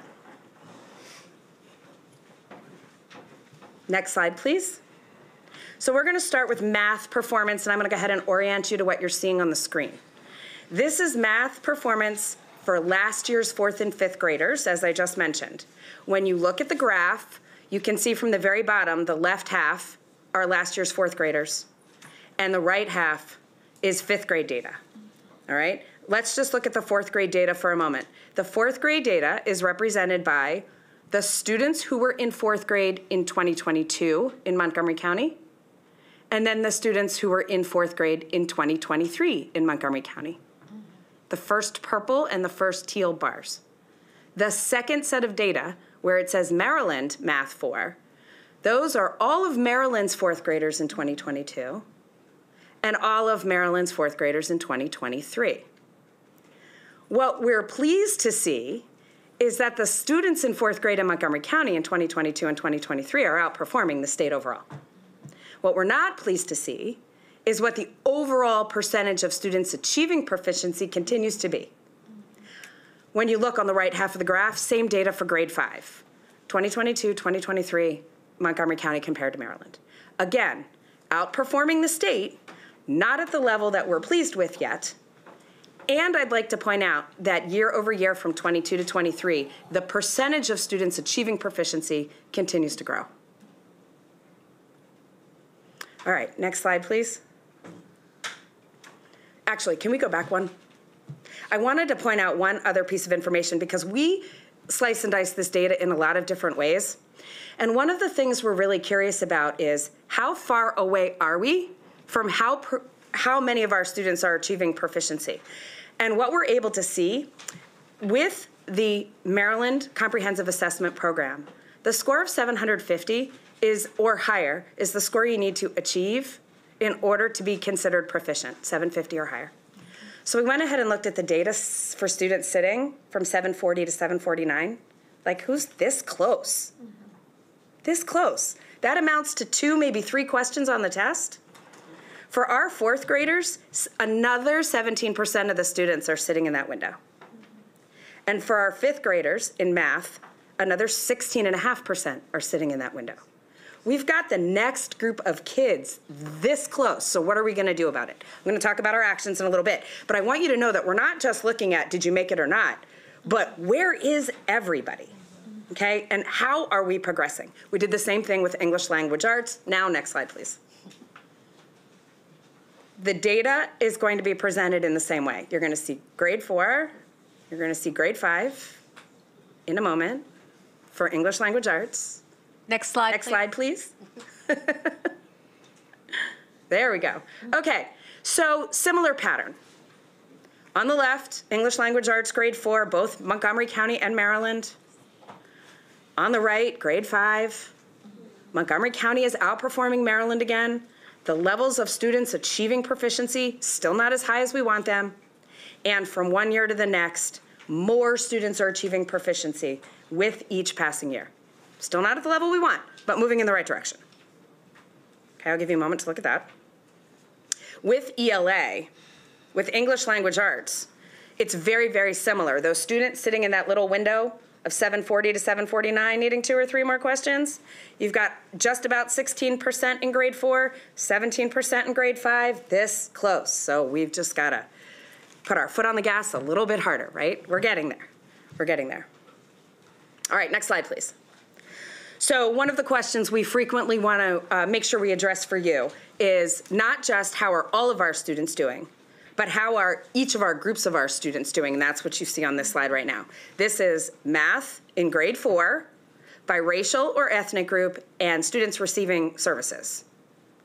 Again, with our grade 4 students, our levels achieving proficiency are not where we want them. Purple still represents 2022. Teal represents 2023. Each year, the numbers are getting a little bit higher and a little bit higher. Not where we want them, but in the right direction. Yes? Just a clarifying question. Looking at this graph, so some students are going to be represented in more than one of these groups. They will. They will. Thank you. Thank you. Next slide, please. You're going to see grade 5. Grade 5 is similar, but we have a different kind of call to action in grade 5. As you look across this, while most groups are showing that more students are achieving proficiency from one year to the next, our 5th grade emerging multilingual learners did not. Again, I'm going to speak to some very specific actions that are already underway and how we're beginning to address this a little later on. I just want to give you the whole landscape of the data, okay? So that's grade 5 in math. Next slide is going to show you grade 4 in English Language Arts. You're going to see the same pattern repeat itself. In grade 4, each group of students from one year to the next, we have more students achieving proficiency. Not at the levels we want yet, but increasing. Next slide shows grade 5 English Language Arts, and grade 5 math. Same challenge. It's that same group of students who are those emerging multilingual learners where we have fewer students demonstrating proficiency in this one grade level. And it is a red flag, and it is a call to action, and we have begun to take action. So what I just showed you at a very, very high level is the data around mathematics and the data around English Language Arts, which many of you have heard me speak to before at this very same table.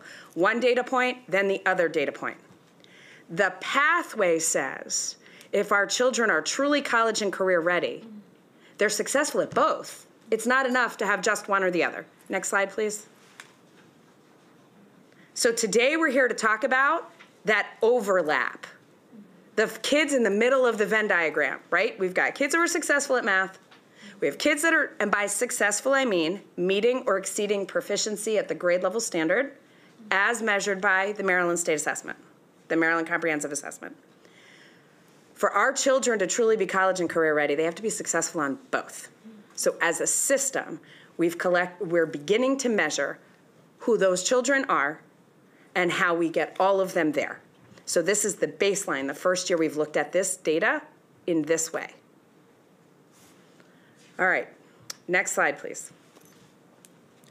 So on the screen, what you see now are the percentage of students in grade 4 who met or exceeded proficiency in both math and English Language Arts. That very first circle speaks to the entire 4th grade.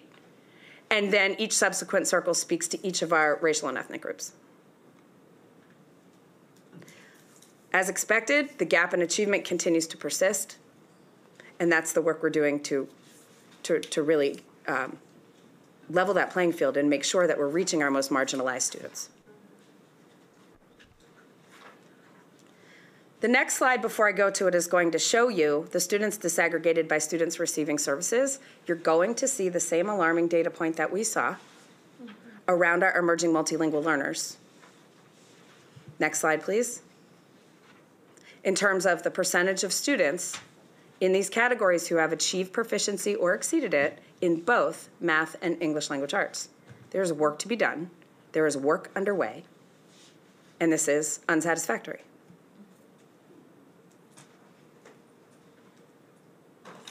I'm going to turn it back over to my partner, Ms. Guinness, over here, and she's going to take you through the fifth grade data. Thank you. Next slide, please. Okay, so as we look at the ELA and mathematics data for our fifth grade students, we see similar patterns that are aligned by race, the disparities between our select student groups, between Asian and white students versus our other student groups of Black, African American, Hispanic students. So this slide shows the data disaggregated by race. It is important that we look at this with an anti-racist lens as we monitor and analyze student performance in both ELA and mathematics. Using the school improvement plan process, we analyze individual school data, and we're working with the schools as we provide support through an anti-racist lens. We really want to promote increased student achievement with a cross-functional team. We identify, develop, and monitor ongoing professional learning that will impact a priority in literacy, mathematics, student well-being, school culture. Next slide. And as seen before, our fifth grade data is lower than our fourth grade data, and I just want to call out that while MCPS continues to make gains and outperforms the state with student proficiency rates on the Maryland Comprehensive Assessment Program and ELA and mathematics, this is still a critical area of need. We must narrow the achievement gap for all students, specifically calling out our special education students and our students who receive English language development services. In demonstrating mastery of the Maryland College and Career Readiness Standards or the alternate academic achievement standards. So a little later in our presentation, you're going to hear a little bit more about how we are aligning our resources, what are we doing to support schools, building the capacity of our central office as well as our school-based staff members. We are also looking at implementing accountability structures to ensure that, again, in all caps, all students are able to thrive and accelerate during effective first instruction. That is aligned to the state standards and customized to meet the needs of the students. As noted before, these students were directly impacted by school closures and distance learning during the pandemic. To address this, we have increased staffing to directly target supports for schools that include math coaches, English language development coaches, a specially designed instruction unit, and targeted professional learning. Next slide. So for the specially designed instruction, here are some of the priority focus areas and how we are responding to meet the needs of students who are receiving special education and related services. Specially designed instruction is really how we adapt the content, the methodology, and the delivery of instruction to meet the individual needs of students based on how their disability impacts them during learning. For example, during a math lesson on fractions, a teacher might, in the whole group for the whole class, start and introduce fractions by using a pizza pie to break apart to show the part to the whole and how they are related. However, for our students with disabilities who their disability directly impacts them in the area of math, we may want to do something more intensive, such as giving them tactile or tangible representation of blocks that might look like a pizza pie. We might even have a pie chart where it might be cut out with pieces where the students can see, again, the whole to part so they can see it, they can touch it, and they can manipulate it. We also may want to think about how are we making sure that we are pulling students out, we're reminding them about the strategies that they're receiving, and ensuring that we are teaching them specially designed instruction with fidelity. I will now turn back to Mrs. Berlinger. And next slide, please. So I'm going to start with thank you. It's the vision of this board and our superintendent that leads to a piece of what I'm about to share with you all. There have been some incredible resources added to elementary mathematics this year, and they're already making a difference. Primarily, they came in the form of instructional math coaches. We have 8 of them. And I want to share with you a few words from one of our elementary school principals who has an instructional math coach assigned to him. This comes from Mr. Emmanuel Jean-Philippe, the principal of our COLA. In an email he shared, a common question principals get asked is, what kind of supports do you need? Well, your team connected us with Julie Kelly, who has already started to seamlessly influence the depth of discussions teachers are having with data during planning and the decisions that need to be made instructionally. Thank you for all that you and your team are doing. So we have 8 elementary instructional math coaches, and they support either 4 or 5 schools. They have 1 grade level team per school, and they intensively focus on the cycle of preparing to teach, implementation of instruction and feedback to the teacher, and progress monitoring. Their calendars, day in and day out, have them at the table planning and have them in the classrooms. They provide true micro job embedded support by consistently being present to model, lead, and provide feedback. That's what they do. If you open their calendars in Outlook, that's what you would see. So we wanted you to have a chance to hear it from one of our coaches and from 2 teachers that she supports. We have a very short video for you. We did not bring them here because we're not pulling a coach away from supporting a team or a group of teachers in a classroom, but they were willing to record on Zoom for you. So if I could have our tech friends go ahead and play our video for you. Thank you for joining me today. I'm Carla Britt, co-supervisor of elementary math. I'm excited for you to hear about the work of the newly allocated instructional math coach position at Glen Allen Elementary. Thank you to Ann Heflin, principal at Glen Allen, for being our partner. Please take a moment to introduce yourselves. Rachel? Hi, I'm Rachel Dance. This is my first year as one of the new instructional math coaches, and I support Glen Allen, Harmony Hills, Carl Sandburg Learning Center, and Veers Mill. Hi, I'm Amranan Simbi. And I'm Haley Brookhart. We teach 4th grade together here at Glen Allen. Great.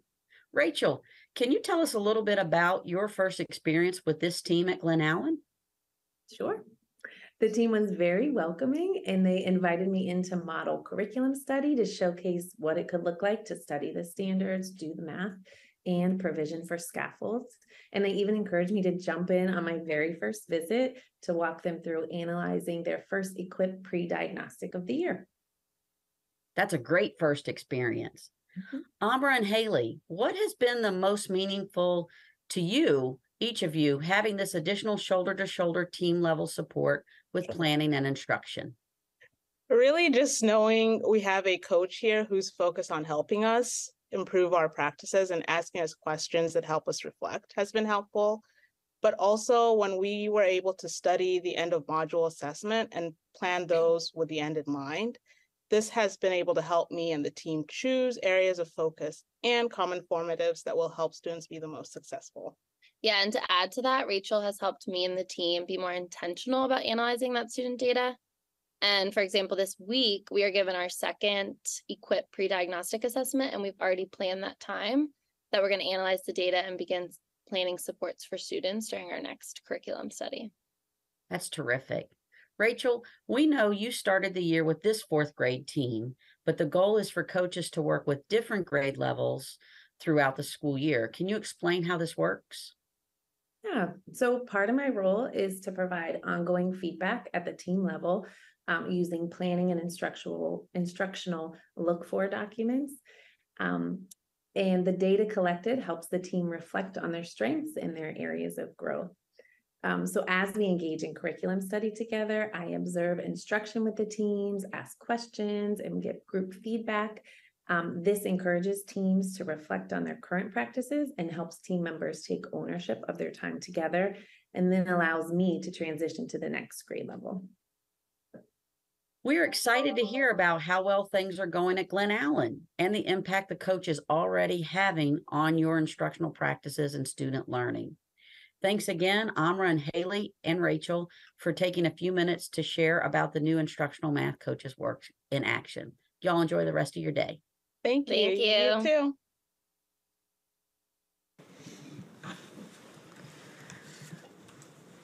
I'm just going to give a quick shout out to my partner, Carla Britt, who's sitting right behind me. And thank you again for my partner. If we could go on to the next slide, please. Thank you again to Glen Allen Elementary and Ann Heflin, and a quick shout out. Today's her birthday. Happy birthday, Ann. So you've seen a lot of data, and I kept saying we're going to come back and talk about the actual actions we're taking. One of them is these instructional math coaches assigned to schools specifically by data that shows area of need. The data was surfaced through their curriculum-aligned assessments and how their students are performing on achieving grade level standard, particularly for students receiving special education services and those identified as emerging multilingual learners. So those were prioritized because those are students, as you can see by the data, who are in greatest need and whose teachers need more tools in their toolbox. So that is one action that we are currently taking. Another one, so it's really, really important to ensure that we are building collaborative teams across our offices, mine and Simone's, working with the Department of Emerging Multilingual Learners as we're providing support to the schools for their students. And so we have actions in play and partners on the ground in schools who are doing some of that work. In math, we work closely with Ms. Guinness and her team focused on that specially designed instruction to ensure students receiving special education services can receive the grade level learning. She has instructional specialists who partner with mine to provide professional learning to schools in their workday, in their setting. For emerging multilingual learners, members of the math team attended their summer training around the English language development, and the learning is then worked into the guidance that is given to school teams throughout the school year. So let me give you an example. This summer, one of the outcomes at the language development training was for participants to be able to describe instructional practices for integrating language learning and content learning. And then what happened was we take that learning directly into the training for elementary math leaders in every building, where they examine instructional delivery expectations so that they can name the places and the ways that language development should be happening side by side with the content development, and then they can take it right back to teachers. It goes back to that targeted professional learning that Ms. Guinness referenced just a few minutes ago. The collaborative effort across our central office teams focuses on making sure that the tools schools are using are explicitly addressing these needs. As a school implements their school improvement plan, classroom visit data that's reflective of the planning and progress monitoring will also be critical as an accountability measure to ensure that these tools are moving forward, that we're moving from learning as adults, from learning how to do something new, to using it in the classroom, and to making sure it's having an impact on children and their achievement. I'm now going to turn the presentation back to President Silvestri and the board for discussion. Board members, if you have questions, please turn your lights on. Ms. Wolf. I want to thank you for this report and for your enthusiasm, but it just about brings tears to my eyes when I look at the numbers for African American students and limited English speaking students. I wonder, have we looked around the country to see if there are any other districts that are having success with those particular groups and exactly what they're doing?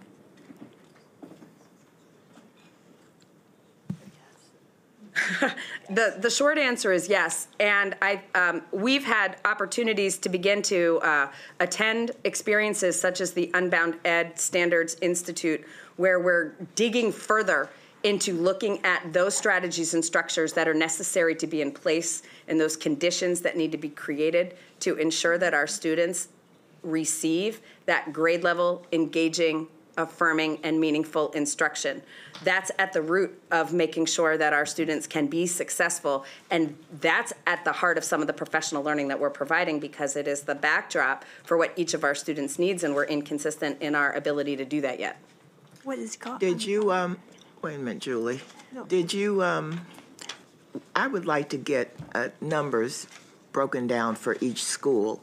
Since you're using this as baseline data, then I want to be able next year to look at each and every school and see actual improvement. Okay. I think I ask for this all the time, so you may have already provided it and I missed it.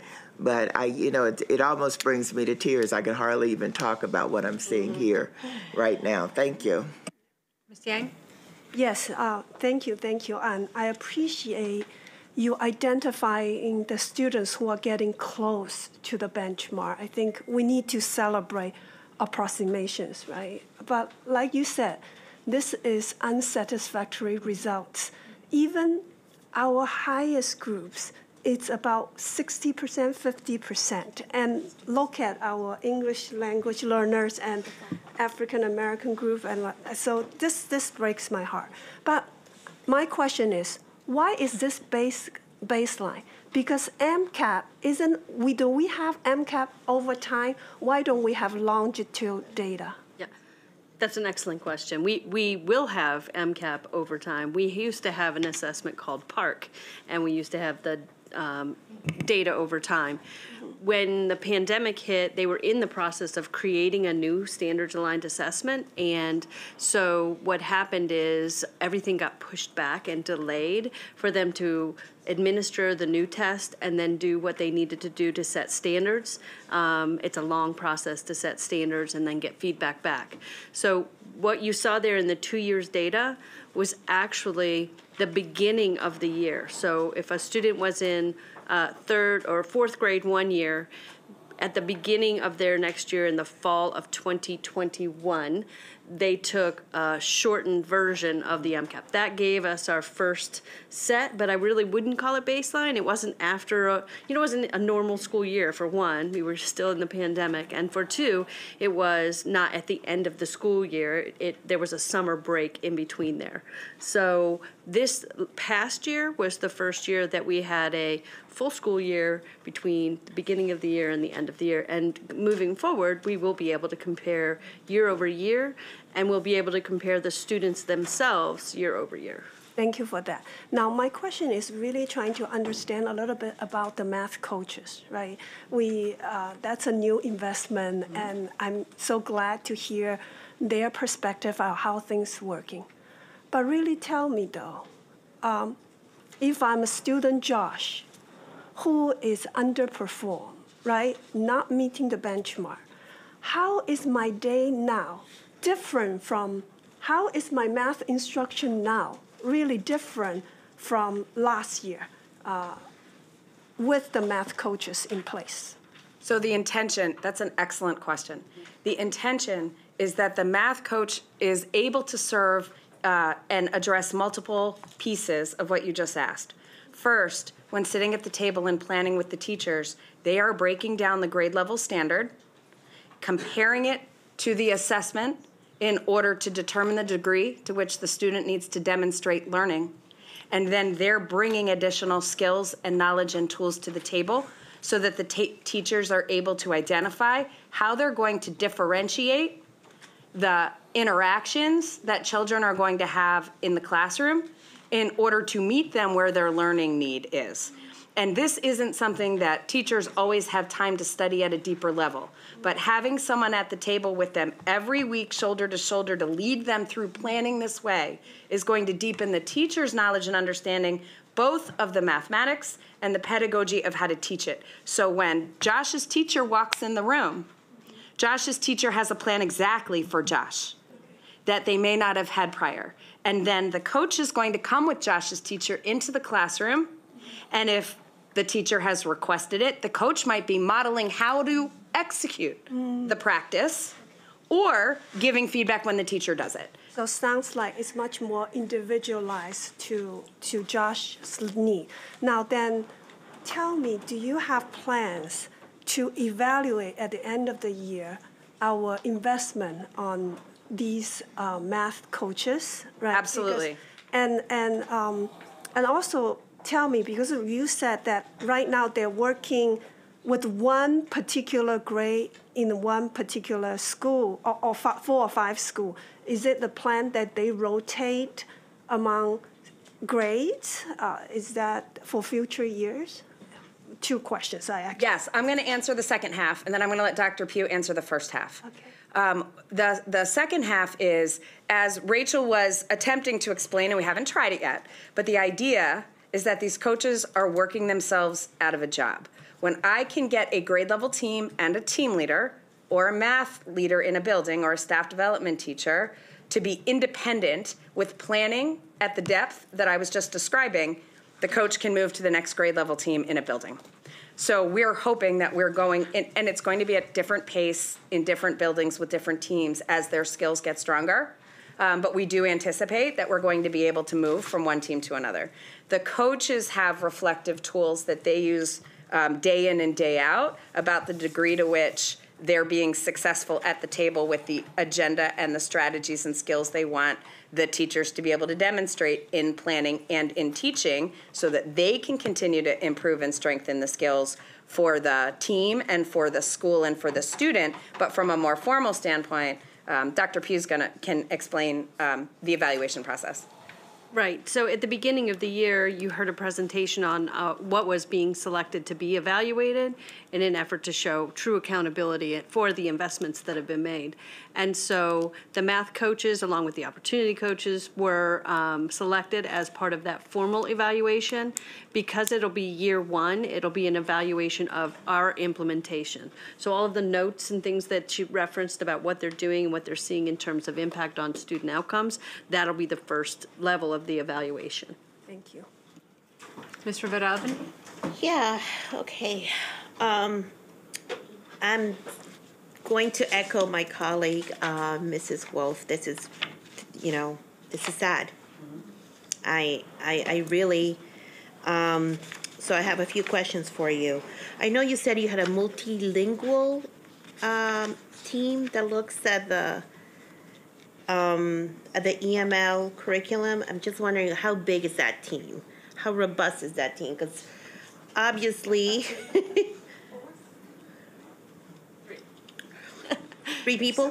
So, but no, that's. Let me just finish my thought before I forget.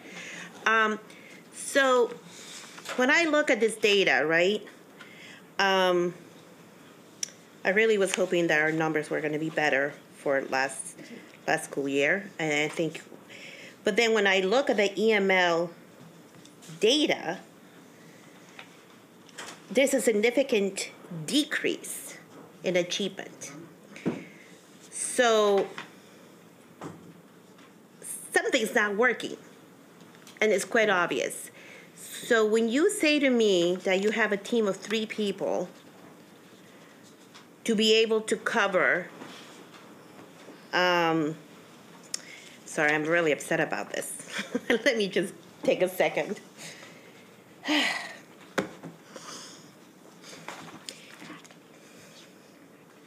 Take your time. Just wanted to clarify, what are we talking about? Team of 3 people? For the what? EML, with the English learners. Is that what you understand? So in the Department of English and Multilingual Learners, there are 3 people here. That doesn't mean that there aren't people in every school. So there are teachers and instructional specialists in the schools who work beside the math specialists. And thank you, Tamara Hewlett, for coming up to rescue us. Because I don't want you to think that we don't have people who are working on this. The people here are small, but the people in the schools who are working with teachers on how to implement the language strategies that we know will help with language acquisition are in the schools. So, and you can answer that, but before I go on, we're talking about kids who are not going to be ready to move on to the next step, and we're still going to move them on in a sense. And then they're going to be behind in 6th grade, and then they're going to be behind in 7th grade, and then they're going to be behind in 8th grade.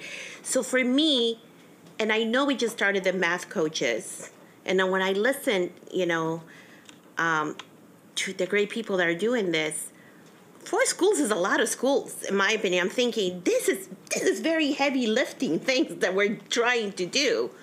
But then when I look at this data, there is a clear disconnect in what we have been doing. especially with this population and with our African and brown kids. And when Mrs. Wolf asked about, what are we looking at other areas? Because it's not like Montgomery County lacks funding. We have the funding. But I'm trying to understand, I'm trying to get to the bottom of it. Where is the disconnect to be able to lift these children to a level where they're actually functional to be able to move on? Because that is our job. Whatever distractions are out there in the community, everything else is going on, our job is two things, fundamental. Math and reading readiness before they move on to 6th grade. So when I look at this, I want to cry. Because as Ms. Yan said, even in some of the other groups, we're not even there. I totally understand the pandemic and the effects on it, because I was boots on the ground in the front center with a lot of these families and their challenges they had with everything else. But when I see a decrease, my heart stops. We should not, under any circumstances, in my opinion, be seeing a decrease in any of these groups. Fraction 0.2, even moving in the right direction. So I implore you to look at other practices, because whatever we are doing is not working. And to me, time is of essence.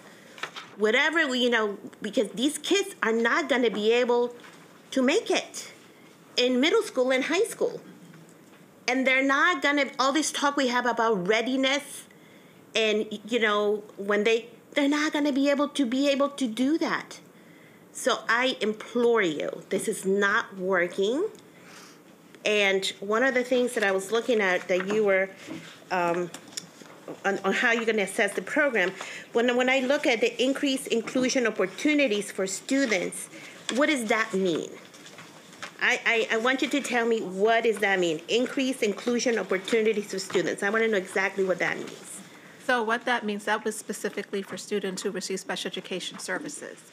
And one of the state performance plan indicators that Montgomery County is measured by is the least restrictive environment. It is a part of the Individuals with Disabilities Education Act, and we are required to educate a certain percentage. The state has set a benchmark of 71% of our students who receive special education services should be educated with their non-disabled peers in the general education setting 80% or more of the school day. MCPS has not met that mark, and so we are looking to increase, when students demonstrate that they are ready, that they can have additional inclusive opportunities. Research has shown students who are included with their non-disabled peers, their achievement increases. But what the law says is that when we provide a free and appropriate public education, we have to make sure that we're meeting the needs that are outlined in that child's individual education program or their IEP. And so to increase inclusion, we want to make sure that we're providing opportunities to students with disabilities, that the teachers have the skills to build their capacity so that when the students are in their classrooms, they know how to implement the IEP as it's written. So how are they adapting that content? Do they know their students? Do they know the standards? What is the methodologies that they're going to use? And then how are they going to deliver it? And it doesn't just rely on our special education teachers. We have to look at it from a holistic approach. And so when we look at increasing inclusion, we're trying to build professional learning that's based on high leverage practices that are research and evidence-based. Hi, good afternoon, Tamara Hewlett. Thank you for your passion. That passion, I think, is a shared passion. And I think it's important how we tell the story of our emerging multilingual learners. So what you saw on the screen were the students who were currently in program. What you didn't see are the students who went through our English language development program, who are included in the end total of the non-tested students, who are outpacing our never EMLs. So I want us to ensure that we understand our English language development program is working. Our students are adding language, and when they're sitting in their content classes and they have enough English academic language, they are not only surpassing never EMLs, but they are thriving and continuing to gain in programs. So for example, I have some data here. The current fourth grade students who were currently EMLs for MCAP ELA, they were about a 20%. Our students who were in program and they exited by fourth grade, they were at a 75%. 75% of them met the target. So it is hard to look at the data on the screen for a fourth grader who may have come this year, they do not have adequate language development. They have not had enough services. They have not had enough time in program, ELD, and content to demonstrate proficiency. But they end up, they do. Once they continue in the ELD program and once they continue to receive targeted instruction, and it takes everyone.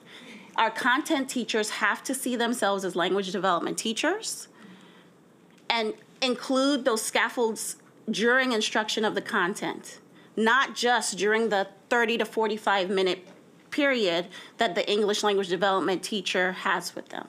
So I just want to reframe and leverage the passion and make sure we understand that there's another story. There's another story. And if I were an emergent multilingual learner and I saw that, I would think to myself, that's not me. And it's not. And I want to make sure that we all understand that our students who have been in ELD programming, they are achieving once they are at proficiency level 4 or above.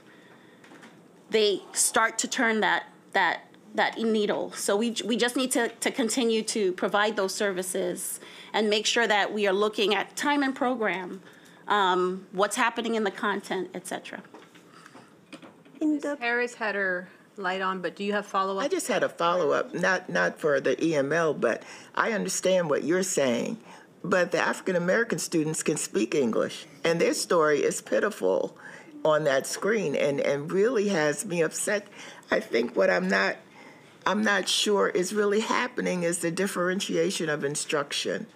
That I think there's something missing there, and that's why I want to know, have you explored teaching around the country to see where it's successful for those students and see what we can do to enhance whatever we're doing to show improvement, because they can already speak English.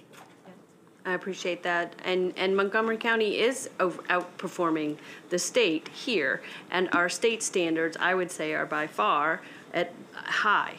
We have been well known in Maryland for having a high expectation for outcomes, for high standards for our students. But that's what I would an say, aggregate number. That's an right. aggregate number. I'm still focused on the number for African American students. I understand what you're saying, and I think what you're saying, and I agree, is that some of the work that we've been doing cross offices to reframe around the equitable teaching and learning framework, which we developed last year, it is just beginning, right? In response to the anti-racist audit in the action plan, one of the things is we need to be very consistent with how we're talking about instruction, what it means to differentiate, and how you do that for the experiences for different groups of children. There's a lot of intentional work being done right now about including the language acquisition strategies along the same time as the modeling or scaffolding strategies, along the same time as the asset-based and affirming classrooms where the expectations are high for all students. And there's work to be done around that. I don't disagree with you, but I don't know that we've given it a chance yet to really have the impact that it should be having on our students. I would challenge you to say the expectation is not high for all students, and that's part of the issue. Ms. Harris? Yeah, thank you. A couple of questions. First, looking at the special education, the dynamic learning maps, and I just was looking at this and thinking about some of our testimony today, especially from Ms. Fink, the self-contained special education teacher. And she had 4 common sense recommendations to help improve the work experience and workload of special education teachers in Montgomery County. And one of them is lessen special educators' workload by removing grading as a measurement for ALO students, given they are not diploma bound and have detailed quarterly progress reports. And I can't help but wonder if we took a common sense step like that, and I don't know exactly what the state mandates are, but we need some common sense infused in the MSDE requirements in a lot of our populations as well. But, you know, giving those teachers that additional time to be with and work with their students on some of these skills that will be measured here could only help more students achieve the benchmarks that we hope that they'll achieve. I'm just making that as an observation from, you know, boots on the ground educator who knows what it's like and is in it every day. Just as an observation. But I did want to echo, I mean, I think we've been, since I came on the board in December 20, and I remember in January of 21 having a very direct conversation, and that so many faces have changed. But it was a very strong message that the way we have traditionally educated our emerging multilingual students, look back historically, year after year, decades, has failed them. And so we needed to change the way we approached that work. And I think that we are. And I think we had a presentation about a year ago in which I think the board was not pleased at what it was hearing about how we were transforming the work to support these students.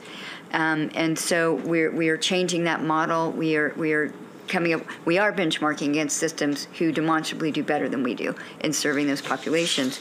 And so hearing more about what we have brought in from those high-performing DIS systems, I think I would be very interested to see what have we taken from those who do very well in serving these populations. Because when I look at the numbers, one of the things that I observe is, so when we're looking at our 4th graders and our EML students that are identified in that group, and when you gave us the numbers, so 25% of them are EML. So 25% of our students are in this group that is not meeting by any stretch the benchmark. And so when we crack that nut, 25% of our students, then we're getting somewhere. And so and it's, with the 5th graders, it's 20%. And so I'm really interested to see and have a better understanding of what we are now doing differently to support those EML students. And I know we've had talked about the co-teaching model, and so it wasn't just they had like an ESOL class once a day and then, boy, you're on your own in your rest of your content areas. But I'm really interested to hear more about what we are specifically doing. And I think what I was understanding Ms. Pugh saying earlier when we were talking about how are we measuring, because a lot of this is just being implemented. And I think what I was hearing mostly is that our key evaluative approach this year is looking at, are we doing this with fidelity, school to school? Are we doing what we are saying we want to do with our math coaches and our math content specialists and our reading specialists? Is that happening the way we want it to? And are we going classroom to classroom, seeing those look-fors? And we're focusing on that. But hopefully if we're seeing that, then the student outcomes will. So what are we actually doing differently now with our, especially EML students, to really help them with they're getting that language while they're also getting content knowledge? And what does that look like if I'm that ELD student, what does my day look like? What am I learning? How am I learning it? How am I being expected to learn it? And because we've seen great stuff, I think, this year. Hi. Good afternoon, President Silvestri, Dr. McKnight, and board members. Diana Wells, Associate Superintendent for the Office of Special Education. And I wanted to come up and first say I've already contacted my team to set a meeting up with Ms. Fink to discuss her 4 recommendations. But for that specific recommendation, I just wanted to clarify. Maryland law permits parents to consent to alternative learner outcomes. So we can't place a student on a certificate track. That is a parent's decision. So we have some parents that sometimes students may be younger and they may believe that the student is not able to do the grade level work or work in the content standards in those earlier grades, but may later determine after additional assessments and additional time in school that they should be working towards a diploma. And so we cannot have an ungraded student because parents can decide to not consent or to consent to ALO at any time. And so that would be the challenge with that particular recommendation. But for all the other ones, we welcome the opportunity to meet with Ms. Fink. She can come back up. Thanks. Oh, I have a follow-up. Yeah, I think there was another part of Ms. Harris's question about what we're doing differently with ELL this year. Thank you. Okay. So one concrete example that I can give you occurs when teachers are effectively planning for math instruction. And it's an outgrowth of the collaborative training that teams from every elementary school attended this summer. So how do you elevate the language demands in a lesson? What is the language a child needs to learn alongside the content that child needs to learn as the teacher is planning for mathematics or fill in the blank, science, social studies, English language arts? That is a concrete action and an explicit action teachers have to take each day as they're preparing to teach. And so learning the strategies that they can use and the tools that are available to create a visual representation of a concept or an object, in addition to just using the word in instruction. Providing the materials in English side by side with the child's first language, so that the child can start to make the connections between how they've heard something said before and how we're bringing it forward in English. Keeps, with the grade level content, keeps the child learning the mathematics while they're learning the language at the same time. And these are strategies that teachers might not have always had an opportunity to engage in the learning around. There are English language development teachers in buildings, there are instructional specialists and coaches, but now if you take the instructional math coaches, for example, that is one of the explicit conversations they're leading as they're sitting with their team and teaching them how to plan, so that the teacher is elevating, calling out, explicitly planning for a new math term, a new academic term in English that a child may or may not know, with strategies around things like total physical response. How do they see it and see a teacher acting it out at the same time as saying it? How do they see it pictorially represented? Tools that are going to allow the child to be developing the language and developing the mathematics at the same time. And not every teacher had those tools in their toolbox to begin with. I can tell you that when I went through my undergraduate program in elementary education, I didn't learn how to do those things. But I'm learning them now. And my coaches are teaching their teachers how to do that now. Are we, just a follow-up question, are we looking at, as just a marker, data on students who are in a classroom with a teacher who is bilingual in their first language? Hi. Just all around the table today. No, we haven't actually taken a look at that, specifically around teachers who language in a language that is majority of the students in the classroom outside of two-way immersion. So with two-way immersion, you have some bilingual teachers, you have some monolingual teachers, but you also have some bilingual teachers. But it is something that we can try to work with HR with, because then we would have to identify who has recognized and identified themselves as bilingual. But first language is a strategy. And as we think about the question about what does my day look like if I'm an emergent multilingual learner, per our guidance, and I think what I think it was you, said in terms of the fidelity of implementation, right? So we cannot be in every building at all periods of day, but our guidance is to try to keep our students in their classrooms as much as possible. There is disruption when you're out. You don't have the language, you've missed something, you walk into the room, everybody's having a good time. What did I miss? I don't understand. I don't understand because I don't language in English as much as I need to yet. And then I'm coming into this environment and trying to have to reacclimate.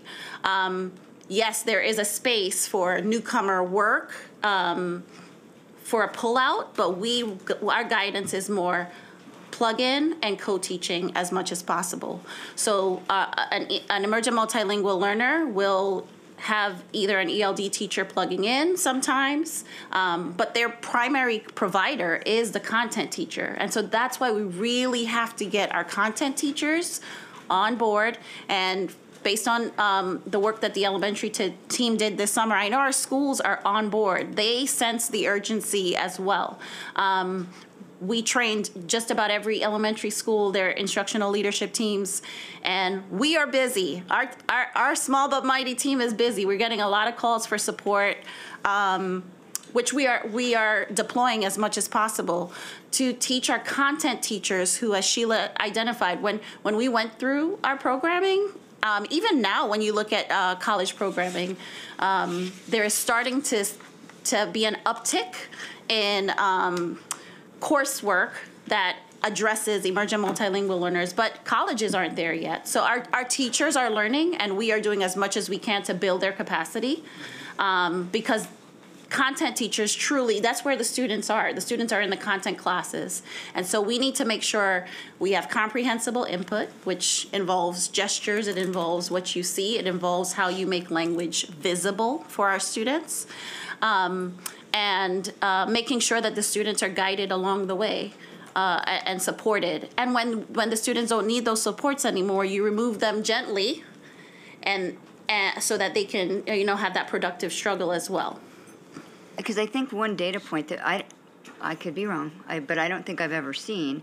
So as we observed earlier, some students are going to fit into many of these categories. Mm-hmm.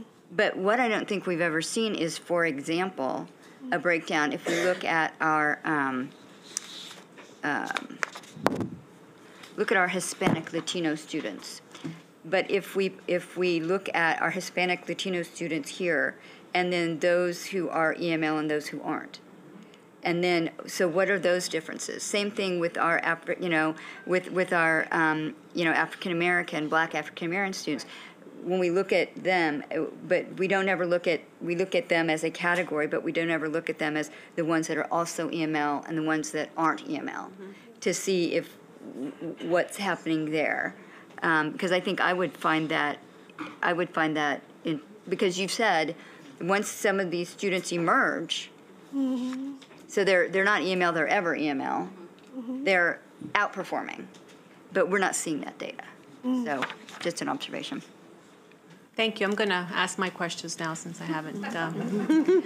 And I have 3, and I'll just ask them, and then you all can decide. So you gave an example of where there are 8 math coaches at the schools that needed the most. So you're differentiating resources. What's happening at the many other schools that are not maybe the ones that needed it the most, but are still struggling?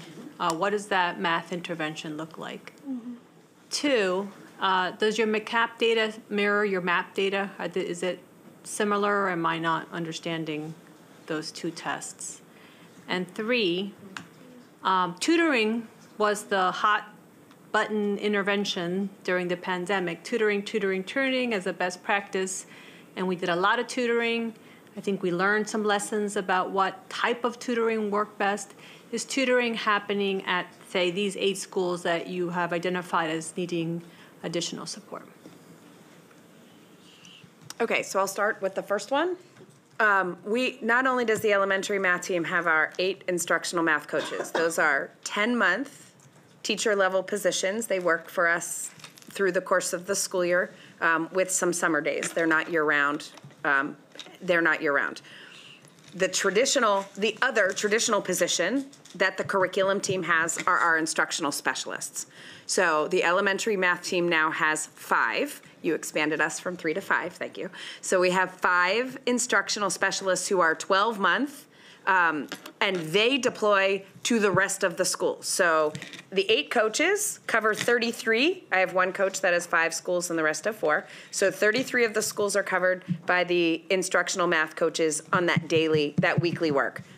They also have an instructional specialist assigned behind them if they need some school improvement planning support, broader professional development support, et cetera.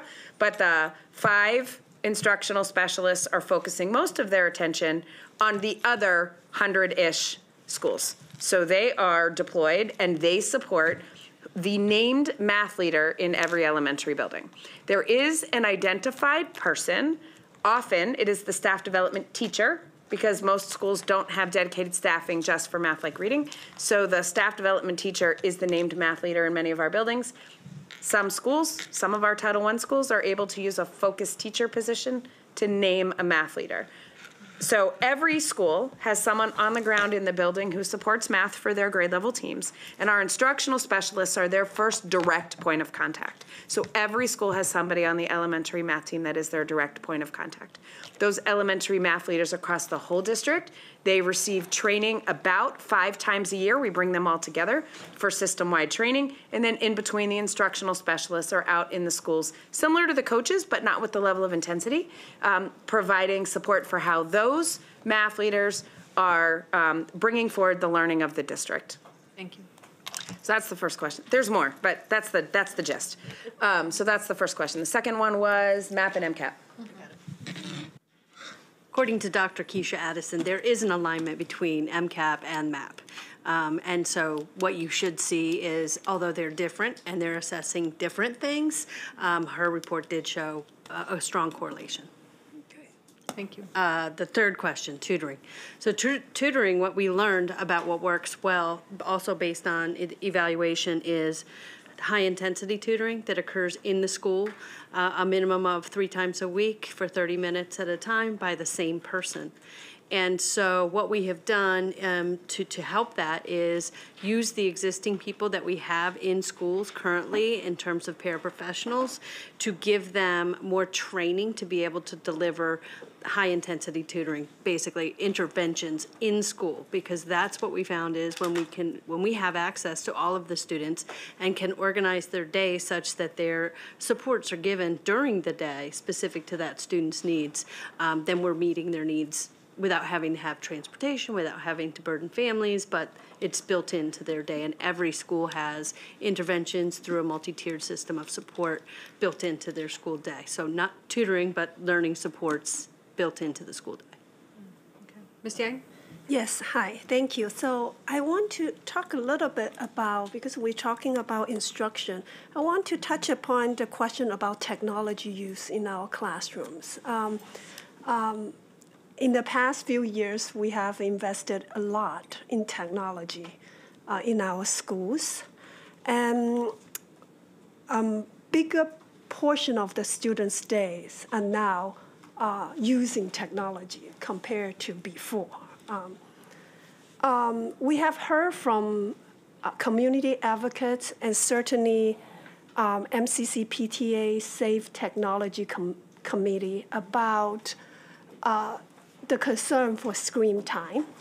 And I also have read many articles on publication from National Education Association discussing the different reading outcomes when students are engaging with books versus students are reading things on computers, different reading patterns, different concentration level, attention span. And I just want to have an understanding. I also read about pen as a memory tool to facilitate memorization of internalization of material. So I want to hear about your approach of using technology and your instruction or direction to our teachers who are mostly millennials who believe in using technology. So how is that helping, or maybe at times we need to really have them hold a book, engage, ponder. So it's an open-ended question. So from the mathematics perspective, there's very little screen time. Mathematics is visual, it's tactile, they're doing it on pencil paper, they're using manipulatives, they're in groups having discussions, there are instructional language routines they're using, so they're talking, occasionally there's an image up for the whole class to use, but the only screen time in mathematics would happen twice. There's a few exceptions if you're enrolled in the Montgomery Virtual Academy for an accelerated course, which is a different experience.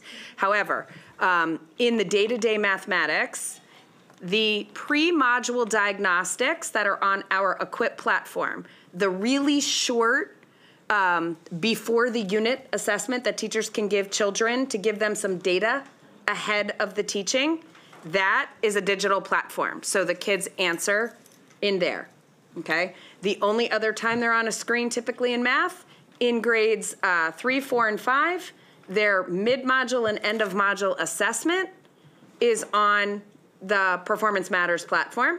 Everything else in mathematics doesn't involve a screen. It's not technologically based. Just to add to that, I just wanted to say a couple things about what we're doing with technology. First of all, we do view technology as a tool to enhance the instructional environment, like your pencil's a tool, like your paper's a tool. Technology is also a tool, but it doesn't replace good and sound teaching practices, right? So we do strike a balance, and one of the things that Dr. Pugh and I have both been working on with the MCCPTA Safe Tech Group is we have been working on a digital balance guide for staff and for students and for parents around how to strike that balance. But I think what we always also have to remember is that we also are, it's our obligation to make sure that we're preparing these kids for college. When they're in college, they are gonna be in front of a screen. They are gonna have to assess. So we do have to be very careful to balance making sure that we have different types of instructional resources and tools that we're using with preparing our students for a very different world than what we were launched into when we were in school. I appreciate that answer. With our youngest learners, we do want to really look at the balance, the health of their eyes. So a lot of things to consider. But I just want to bring that to our attention. And our final question, Ms. Rivera. Just wanted to follow up on my colleague's point about the breakdown of like looking at the Latino population and breaking it down, the African American and so on. But I want to go a step further than that with the EML students, because something that that she said of that you might have a fourth grader who had interrupted education. So in my mind, there's also different levels of EML students. And I think that's also really important to look at and to break it down. There's a difference, I think, of an EML student who was born at Shady Grove Hospital versus an EML student who just moved to the country, right? So looking at, and my other thing is being very deliberate and intentional about getting these numbers better. I'm already thinking ahead to summer and summer school, because I know summer school this past year was by invitation or somehow invitational. To me, when you look at these numbers, these kids who are struggling in this area should automatically be invited to summer school. It just kind of makes sense that we keep that instruction going. And I don't know how that plays into your program of the summer, coaches or math coaches and so on. And also for the office, for the EML Learners office, I think it'd be really good to know if that the staff that you have right now is sufficient to be able to answer the needs of this very complex, sometimes, population. Because by looking at the numbers, it's not a minute number.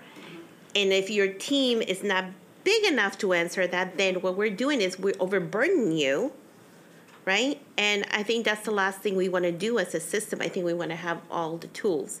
But I really would like to know if there's a plan to continue this through summer school. So summer school is currently being planned, and it is definitely based on those students who need it most in that order in our focus groups. And we'll be bringing forward a plan for summer school that will be comprehensive and show all of them.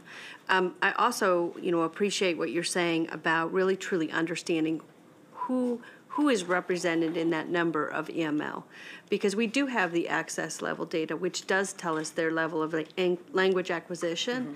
And so that group, if they're still in services and they're coded as EML, are going to be lower in their level of acquisition anyway, right?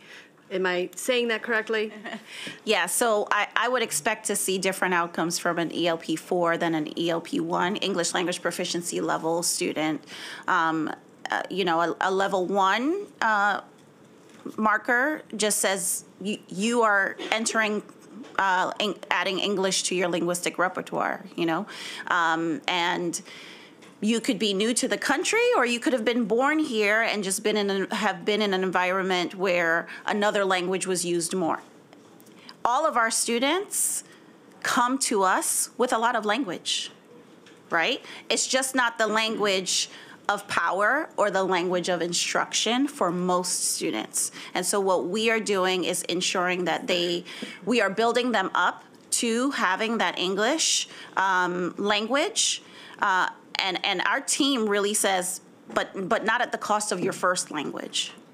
So we want to make sure you understand that we want our children to be whole, to keep their first language, because research shows the stronger you are in your L1, your first language, the faster it is to add that English to your linguistic repertoire. And so there is a difference between an assessment that is language heavy and you are expected to take it in English. If you do not understand what it is that you're reading and you have to assess because you don't have enough English yet, chances are your outcomes are going to look a little different. It does not mean that the student is void of success. And so, yes, I mean, the stories are nuanced for every single emergent multilingual learner we have. And I think we can definitely work on telling a more robust story for our students. Dr. McKnight? Yes, thank you, Ms. Silvestri. So I've just been listening and engaging in the discussion. And I think it may have been a meeting or two ago, Ms. Rivera-Oven, you actually asked about are students ever able to be assessed in the language that they speak? And I think you were getting at that very point.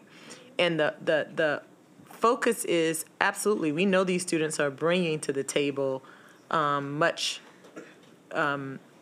mastery in skills. It is then unable to communicate that mastery in the English language.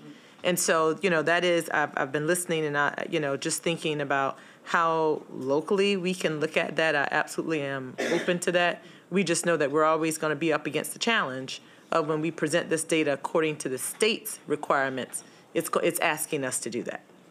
So I just wanted to add that in because I remembered your question at the last board meeting. It was getting at that very thing. And so that's why we have to continue to show our students the value that they do bring to the table. And as we have these conversations, we want to continue to emphasize to them, we know you have the skills. We know that you are prepared. And if you aren't, we're expected to do the things to actually help you be prepared. But for our English language learners specifically, I just want to put out that that's a challenge. And we have to continue to validate them in ways, knowing that they're vulnerable and others may question what they know and how much they know. But the question really is when it's expected to be expressed in the English language.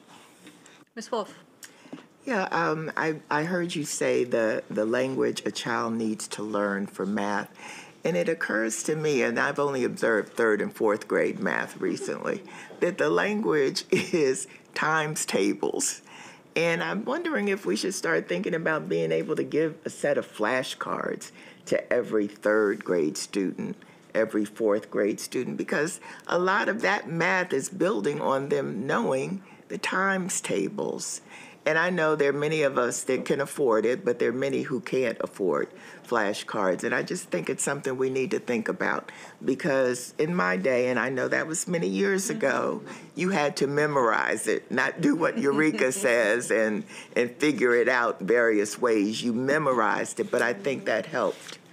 Thank you for that recommendation, Ms. Wolf. It's great, and I'll add place value onto that too, because that's the other foundation between timetables and place value. If those two are not mastered, it is extremely difficult for you to build any mathematics skills on that. So as we go into these discussions and we go into talking about our budget coming up, I think, you know, in this conversations, there have been many things expressed around what are the resources that are needed. So I think it's appropriate for us to come back and really talk about this and remind ourselves of this conversation and think about, you know, what do we need in terms of people and what do we want to give to our students that we don't want to leave up to families to purchase that can help them outside of the classroom. Or the teachers.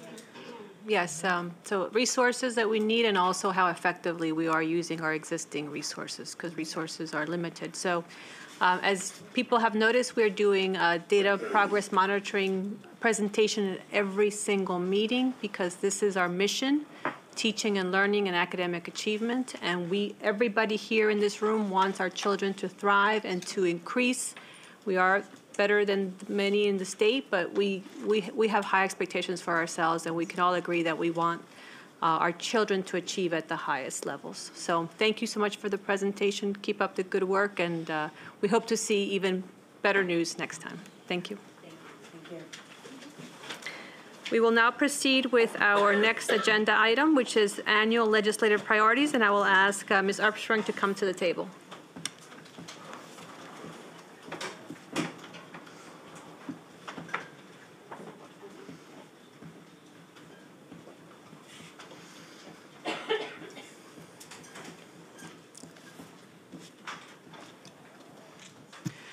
Good afternoon, edging on evening, President Silvestri, Dr. McKnight, members of the board.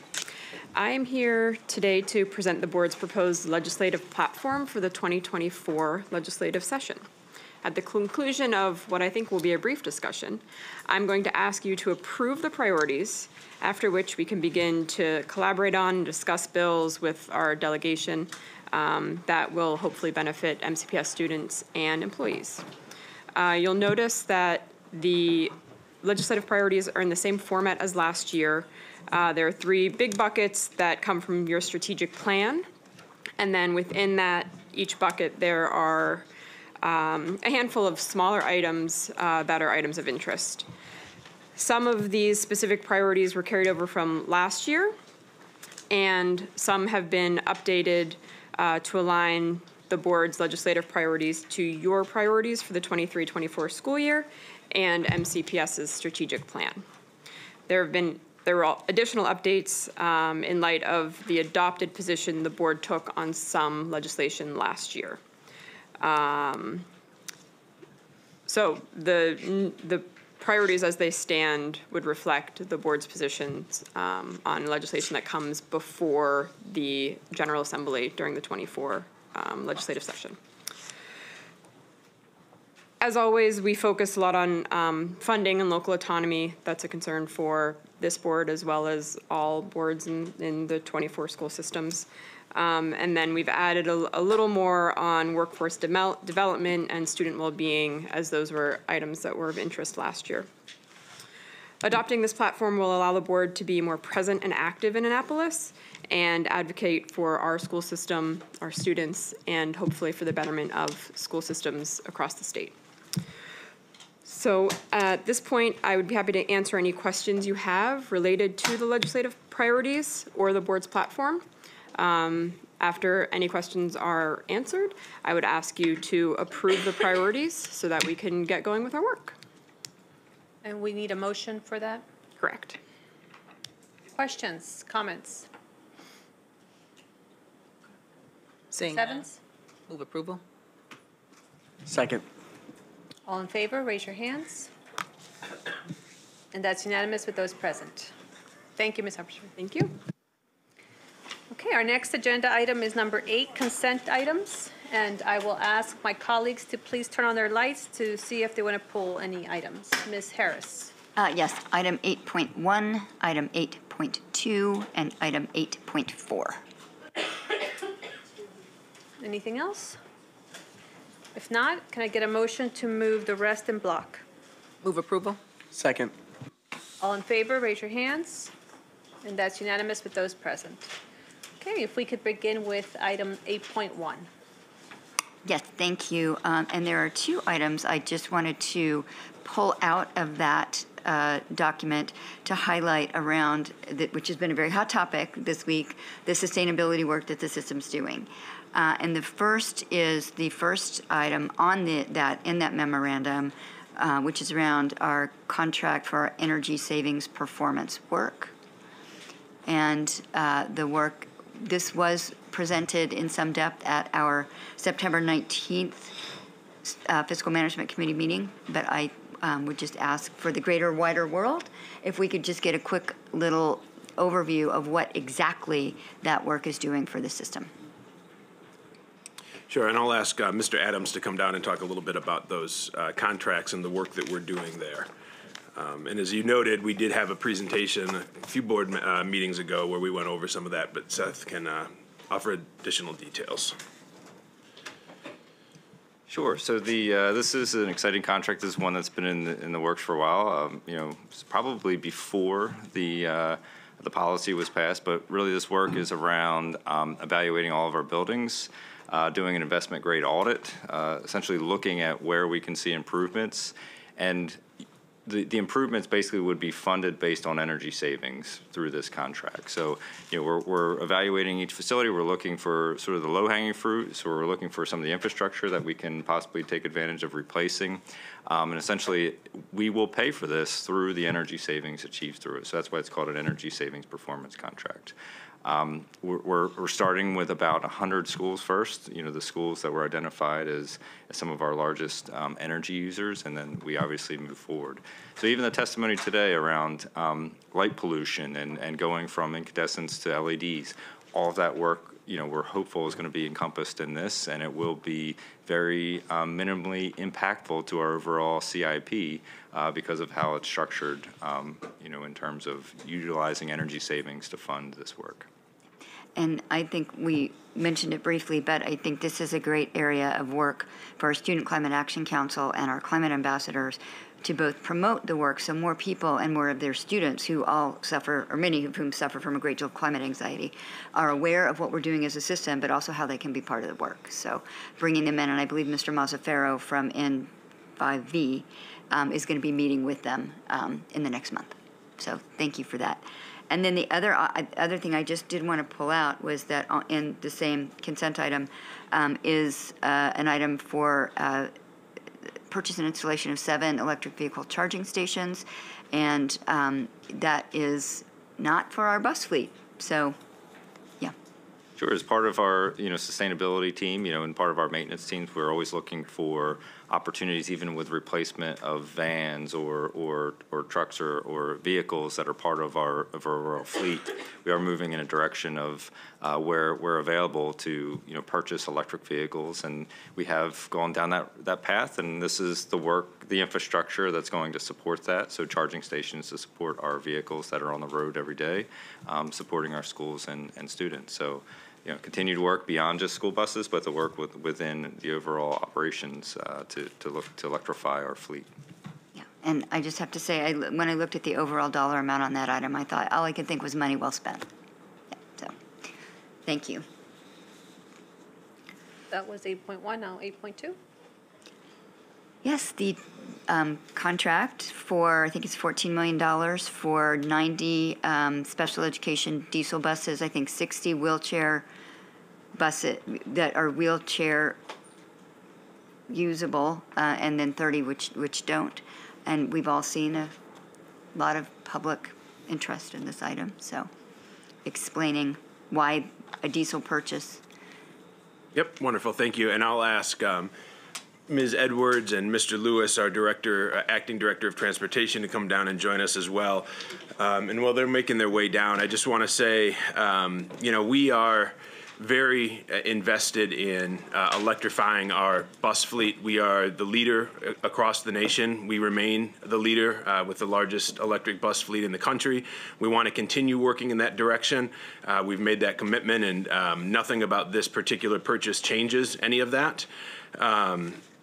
We want to have electric buses. I have 2 kids of my own who are very interested in this, and on Bring Your Child to Work Day, I actually took them out to one of the depots and they saw one of the electric vehicles, and my 10-year-old thought it was about the coolest thing he'd ever seen. And so our students want it, our community wants it. We do want electric buses, but we need to have buses on the road to make sure that we're getting students to school every single day. And so a few of the challenges that we and I guess I'll also just point out that we are looking at other ways in addition to the electric buses that we can lower our environmental impact. And so Mr. Adams was just talking about some of the other vehicles that we're electrifying. We are also looking at routes and making sure that our routes are as efficient as possible so the buses are on the road for as short of a distance and time as possible. We're also looking at a fleet mix, and are there opportunities to use vans or smaller or other types of buses if the large buses aren't completely full. So we continue to move in that direction. We have run into a few challenges with the current electric bus contract that we are currently engaged in. One of the big ones has been delivery times and delivery dates, and the buses just simply have not arrived on time and when we were told that they would arrive. So we were supposed to receive 120 school buses before school started this year. To date, we have only received 43. Obviously well into the school year at this point. In addition to that, of the 43, only a handful are actually on the road, because once we receive the buses, we have to go through the registration process with the state of Maryland. We need to fit them with radios and cameras. And so all of that takes time after we receive the buses. So there's only a handful on the road right now. Which has forced us to extend the life of some of our buses. So normally a bus has a 12-year life cycle. We've had to extend several of our buses by 2 years, which is not an ideal state. Obviously, they're older buses. They break down more often. They're less efficient. But that's the position that we have kind of been boxed into. And the reality is the state only allows you to extend those for a total of 3 years. And so, like I said, we're on year 2 of many of these buses. And so we are really at a point where our backs are against the wall with our fleet. The other challenge is our fleet mix. So we know that we need special education buses. Over the past several years, as we have purchased EV buses and the special ed buses are not yet available, we have purchased full-size buses, and we are well under where we need to be with the special education buses. And so this purchase, although it won't get us completely caught up, it moves us in the right direction of the fleet mix that we need to serve our students. One other issue that we're seeing as we kind of work through these first couple years of implementation and putting these buses on the road are, mechanical issues. And any bus can have mechanical issues. The challenge with the EVs is that oftentimes they're new challenges that, our technicians haven't seen before, and so they're addressing new challenges. There are often supply chain issues with these parts, these higher, newer technology parts, and so that creates challenges. We often see an electric bus, if it goes down, at any given time, we have about 10% of our electric bus fleet down, which is significant. And they can be down for as much as 3 to 6 months because of some of the supply chain issues that I mentioned. And so anytime you're on the cutting edge, the precipice of a new technology like this, there are going to be challenges. And so as I stated, we are fully committed to moving ahead with the electrification of our bus fleet, but need to do so in a way that does not threaten the operational excellence that we need to see in our Department of Transportation. So again, the biggest challenge is being that we just are not receiving the buses on the dates that they are promised, and that is stretching our fleet and putting us potentially at risk in future years. And could you address we all saw the Parents Coalition message, and they included a blog post in there that, and I am paraphrasing, I acknowledge that basically said, you could go to Bluebird right now and they would drive electric, special education buses onto your lot. So could we just address that claim or that assertion for the wider world? Sure. So we buy our buses from Thomas Built Buses. We have one type of buses, and that's Thomas. The reason for that is that if we were to purchase another type of bus, then we would need to stock twice as many parts. Our technicians would need to learn to repair 2 different types of buses. And so school districts around the country generally have one type of bus that they use, and that's the type that they stock parts for and that their people are trained to fix and repair. And I don't know if Mr. Lewis has anything to add to that. Sure. Thank you for the opportunity, and good afternoon, President Silvestri, Dr. McKnight, other members of the Board of Education. I also want to underscore very quickly Mr. Hull's awareness and also his advocacy on our behalf as transportation. We, as an entire department, want to continue our work for sustainable efforts for being environmentally friendly and conscious around pupil transportation. And still in the state of Maryland, Montgomery County continues to lead the efforts in the school bus industry across all of our other districts. So I just wanted to underscore that. I also want to say thank you to all the amazing drivers and attendants out there for the hard work that they put forward.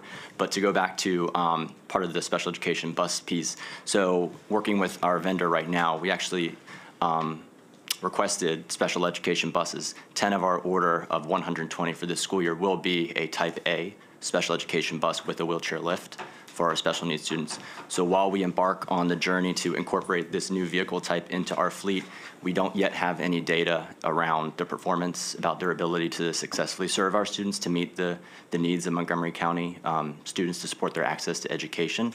So we're still in the learning curve about introducing new vehicle types as electric buses into our fleet.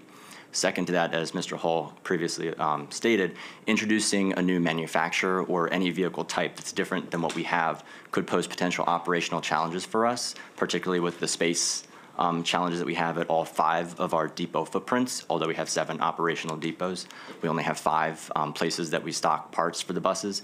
It would also require, again, our maintenance technicians and our fleet auto service workers to embark on another journey to learn and then be able to be certified under a different type of vehicle. And then presumably we may have to use another vendor, or however the procurement pieces would come into play for an introduction of another manufacturer to our fleet. So as a combination of all those challenges, I can't operate in a gray area. I want to be able to wake up every morning with certainty that the vehicles that we have support the 102,000 students that deserve and are eligible for our bus transportation. Thank you. And this may be, okay, I'm not an expert in procurement, but I know the contract is for 90 buses, which when we were discussing earlier, these would not be to be delivered today. They would be for delivery over the summer. And is there a way that we could express some kind of preference with Thomas? I don't know what their supply chain is around these type buses, but if they could, would we have the flexibility in the contract to modify the number of diesel buses to so that some of them could be electric buses if that supply chain materializes in the time frame in which we need to have these buses? Unfortunately not, because we'll be going through a different supplier to get those buses, a supplier that doesn't. So Thomas builds the buses, and then the supplier kind of retrofits them or makes them into the electric buses. And so we'd be going through a different company that does not provide that type of a service. But again, we purchase buses every single year. And so hopefully a year from now, we're sitting back here talking about the 120 electric buses that we're ordering for the following year. So just because we're needing to make a shift at this particular moment does not signal in any way a long-term strategy shift for the district. And the last point last comment I'll make is I do appreciate this. You know how much I appreciate this work.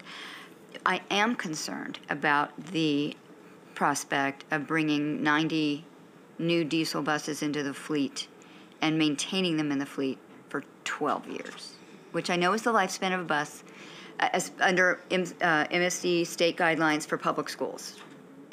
And so I would just like to ask that we be very intentional about potentially looking at ways to take those buses off the road earlier than 12 years if we can, because for me, even if that would cost us a little more, I would, and I think a lot of folks in the greater wider world would rather see us, really, really reduce that carbon footprint as expeditiously as we can. So just a comment. Yeah, and this is just a question just so, the public can be aware. Are you looking into other providers of electric buses other than the one we have now, seeing as they've been very inconsistent? Yes, we are. We will be putting out an RFP, and of course, our current partner will be asked to put in a bid on that, but others will be welcome to as well. Ms. Yang. Okay. Yes. Hi. Good afternoon. I share the concern Ms. Harris just stated. My question is, the supply chain issue, is that only impacting electric buses? That's not impacting diesel buses? So what is the delivery day of these diesel buses that we are ordering or considering ordering? Yep. So the delays are across the board. So we would be looking at receiving these buses after the beginning of next school year. So we've talked to Thomas directly. They've been very upfront about the fact that they would not be here at the beginning of next school year. But one thing that we have learned, that we have learned through this process is we don't know now when the buses in 2024 are going to be delivered. All we have are estimates and promises. And so for us to put all of our eggs in one basket that we have seen repeatedly not meet the deadlines that we need. So for example, even last year in the 22-23 school year, we had 61 buses. None of them arrived before school started. The majority did arrive last year in August and September. That is not the case this year. So we're actually kind of moving in the wrong direction as far as getting these buses delivered on time. And as we look at some of the delivery dates for this current year, just for example, there were 3 that were supposed to be delivered on July 31st. We only got 2, and it wasn't until August 18th. 16 were supposed to be delivered on August 7th. We only received 2, and not until August 22nd. There were supposed to be 20 delivered on August 14th. We only received 7, and not until September 5th. And the list goes on here. So it is a consistent pattern of the buses not arriving on time. And so at this point, to kind of blindly throw out the hope that this is all going to turn around and the buses are going to be delivered next time, given this track record, is not something that myself or the Department of Transportation is comfortable with. Mr. R, just to clarify, you listed a lot of delayed days. Are those the electric bus delayed days? Correct. Okay. So we don't have the track record of the diesel bus, but we have the track record of delivery of the electric bus at this moment. So I can let Mr. Lewis talk about, we have a long track record with diesel buses, and he can talk more about that. Great question. So of the 2022 diesel order that we submitted for 64 buses, 50 of which were special education units, we received those all before the first day of school. And from my recollection, and it's been a long 6 weeks, all were on the road for the first day of school. I think that's important information for our consideration, because we do want to be able to service our special education students. Then my next question will be, now we have a contract with our electric bus company, right? Highland, yep. That's the company. When we enter into this bus contract with a diesel company, would it impact that contract? So it would impact the contract as far as the number of buses that we are purchasing. It would not end that contract. We are still ordering 30 buses through that current contract for next year. So, and you know, the way that the electric buses work is we don't actually own the buses, we're leasing them. And so we're gonna be in this partnership for at least the next 12 years and hopefully much longer as we kind of get this program back on track. Thank you, and I share my colleagues' concern that I want us, I know we are committed to, but if we can use electric buses, we will want to, by all means, try electric buses. Absolutely. Thank you. So, Mr. Hall, currently, you said we have right now an amount of electrical buses that have not yet been registered or tagged, or how many do we have of those? So of our 120 for this year's deployment, we have less than half a dozen that are on the road right now. So there's 3 factors that go into their ability to be placed on the road with students. The first is they need to be registered and tagged. And so that's no longer a challenge. We're getting those tags completed on all of our buses that we receive. The second is the outfitting of our bus camera systems, so the internal and external camera systems, obviously very important for safety of our students and the motoring public. And then the third is the two-way radios, so that each bus operator is able to quickly communicate at a moment's notice with one of our 7 dispatch locations. And how long does that take to do? So the registration, pretty much within a week or so, to my knowledge, which is fantastic. The bus cameras, our vendor, Bus Patrol America, comes basically on an as-needed basis. We let them know that this batch of buses are in. They work weekends for us to make sure that they're retrofitted with the equipment we need. But the two-way radios remain a challenge for us. There's supply chain issues where we do not have enough two-way radios to outfit all of these 120 buses for this school year. And that would be the case with diesel buses, the two-way radios, or they already come with that? So we would place the order in advance with the two-way radios, which has been the practice. But for whatever reason, for this year, it was missed. So for next... Who missed that? Us or Highland? So that would be under the order with the dealer.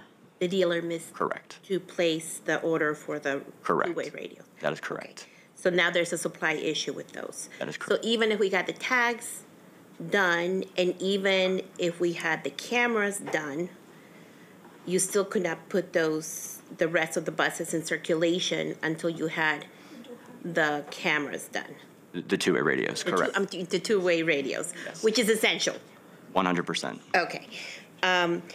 But then my question again is, so how many do we have sitting there right now not being able to circulate? I know we have 12 in circulation, but how many do we have just sitting there? So we have 43, the last I counted, and so that would leave about 30, a little over 30 that are still sitting on our Okay, so depot. we currently physically have them, 30. Correct. So how long would it be for us to get the two-way radios? Do we have an idea? So we're working directly with Procom, our vendor for the two-way radio systems, and unfortunately, they are not able to give us a good or a solid estimate on when those units would be provided. Okay, so now let's fast forward to the diesel purchase. Okay. So if you were to purchase the diesel buses today, they're not going to be ready till when? Like when would delivery, you said they're not going to be ready till next summer. No, it'd be next fall or next winter.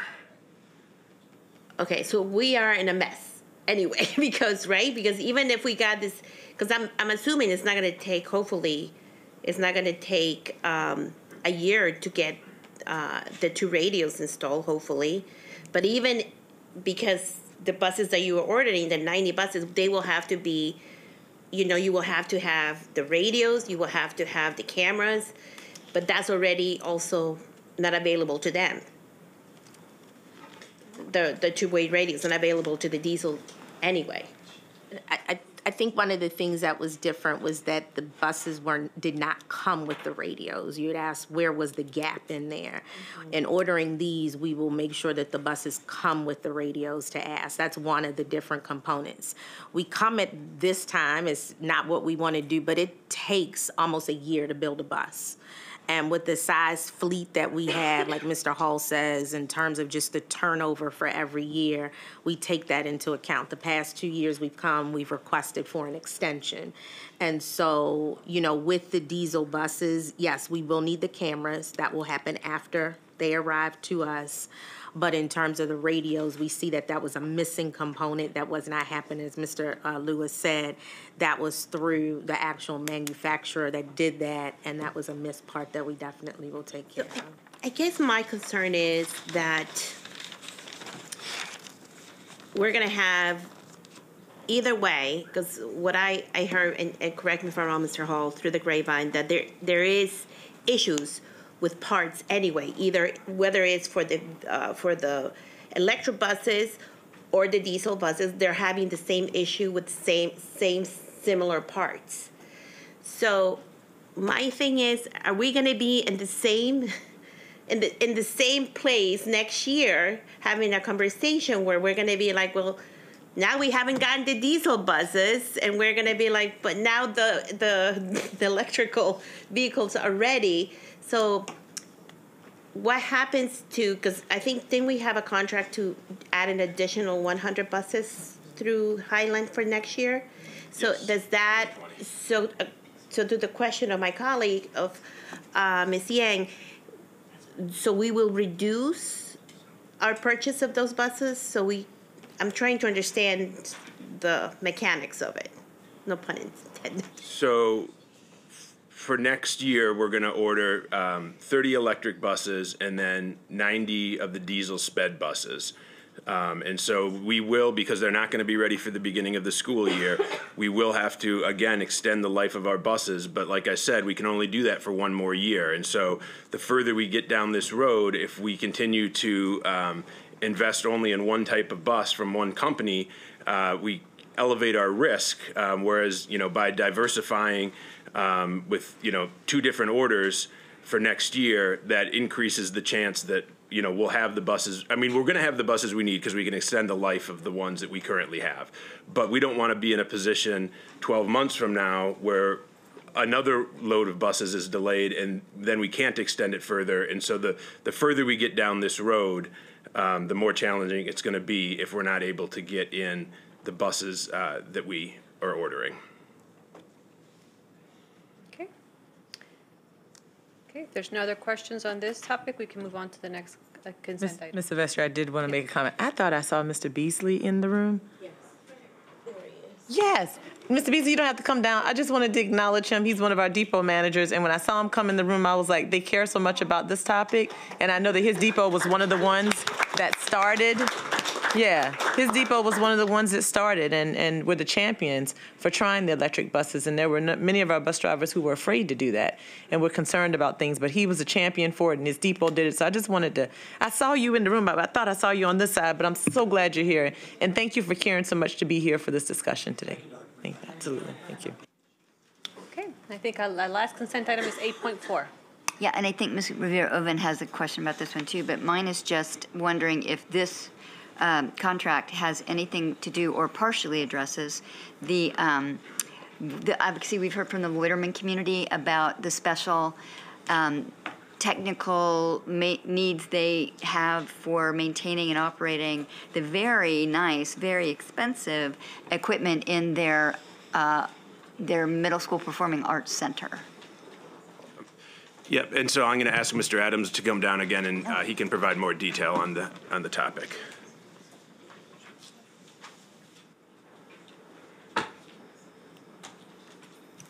So just to clarify, this item is for pretty much all schools, mostly high schools and obviously schools like Loiterman, but it involves inspection of set design, inspection of rigging, lighting. Every year when a school puts together a new performance, they develop a set that has to be inspected to make sure it's safe for students to be engaged in that. This is not technical work around AV equipment or any of this. Is really just around structural architecture associated with plays and other performances that happen to schools and any of the sets that are constructed or rigging that's involved in that process. Okay, thank you. Mr. Verhoeven? And I had a nice conversation with Mr. Hall too about, and I'm glad to hear that it's going to be able to affect the other schools, because there's a lot of schools that have very old equipment and they do magic with it. And is such an important part of it because that kind of program keeps a lot of kids busy after school. Theatricals and all that and it's a great program for kids to develop empowerment and self-empowerment. So I'm really glad that that's happening. But when we get these new equipment, can we not make it so cumbersome that the regular person cannot be able to work on it? Like I did the Rocky Hill Lights for one of our shows because somebody had an accident on the way to the show and nobody wanted to be brave enough. It wasn't that bad, you know, you time it. But some of these consoles and like you have to go to school or get a degree in. So I'm just, if we can just be cumbersome that there's, you know, that there's a lot of folks who just don't have those kind of skills too. So we want to make it, you know, better, not harder, I guess is trying to say. And that's a great point. We've actually partnered with MCPS TV to standardize, you know, to better standardize what goes into our schools. Obviously, every project involves engagement, and our theater teams are probably the most engaged when it comes to, you know, demanding the best for their students. But sometimes that does get a little bit complicated and it becomes very challenging. So yes, we've recognized that as an issue, and we're working with, you know, obviously folks like MCPS TV and others to make sure we provide state-of-the-art, but something that's functional regardless of who is there operating it. So it's a great point and one that we have recognized as important. Very good. So now, could I get a motion to move 8.1, 8.2, and 8.4 in block? Move approval. Second. All in favor, raise your hands. That's unanimous with those present. Okay, now we move to item number 9, which is for informational purposes only. Item 10, can I get a motion to move 10.1 through 10? I'm sorry, I did put also 8.6, I pulled out. You were doing it full. Could you follow up with staff after the meeting? Yeah. Thank you. Could I get a motion to move 10.1 through 10.3 in block? Move approval. Second. All in favor, raise your hands. That's unanimous with those present. 10.4, board members, does anyone have any new business item to bring up? Seeing none, can I get a motion to move 10.4?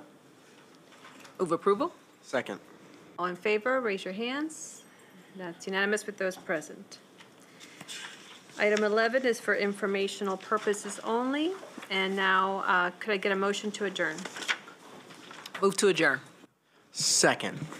All in favor, raise your hands. And that's unanimous with those present. We are adjourned.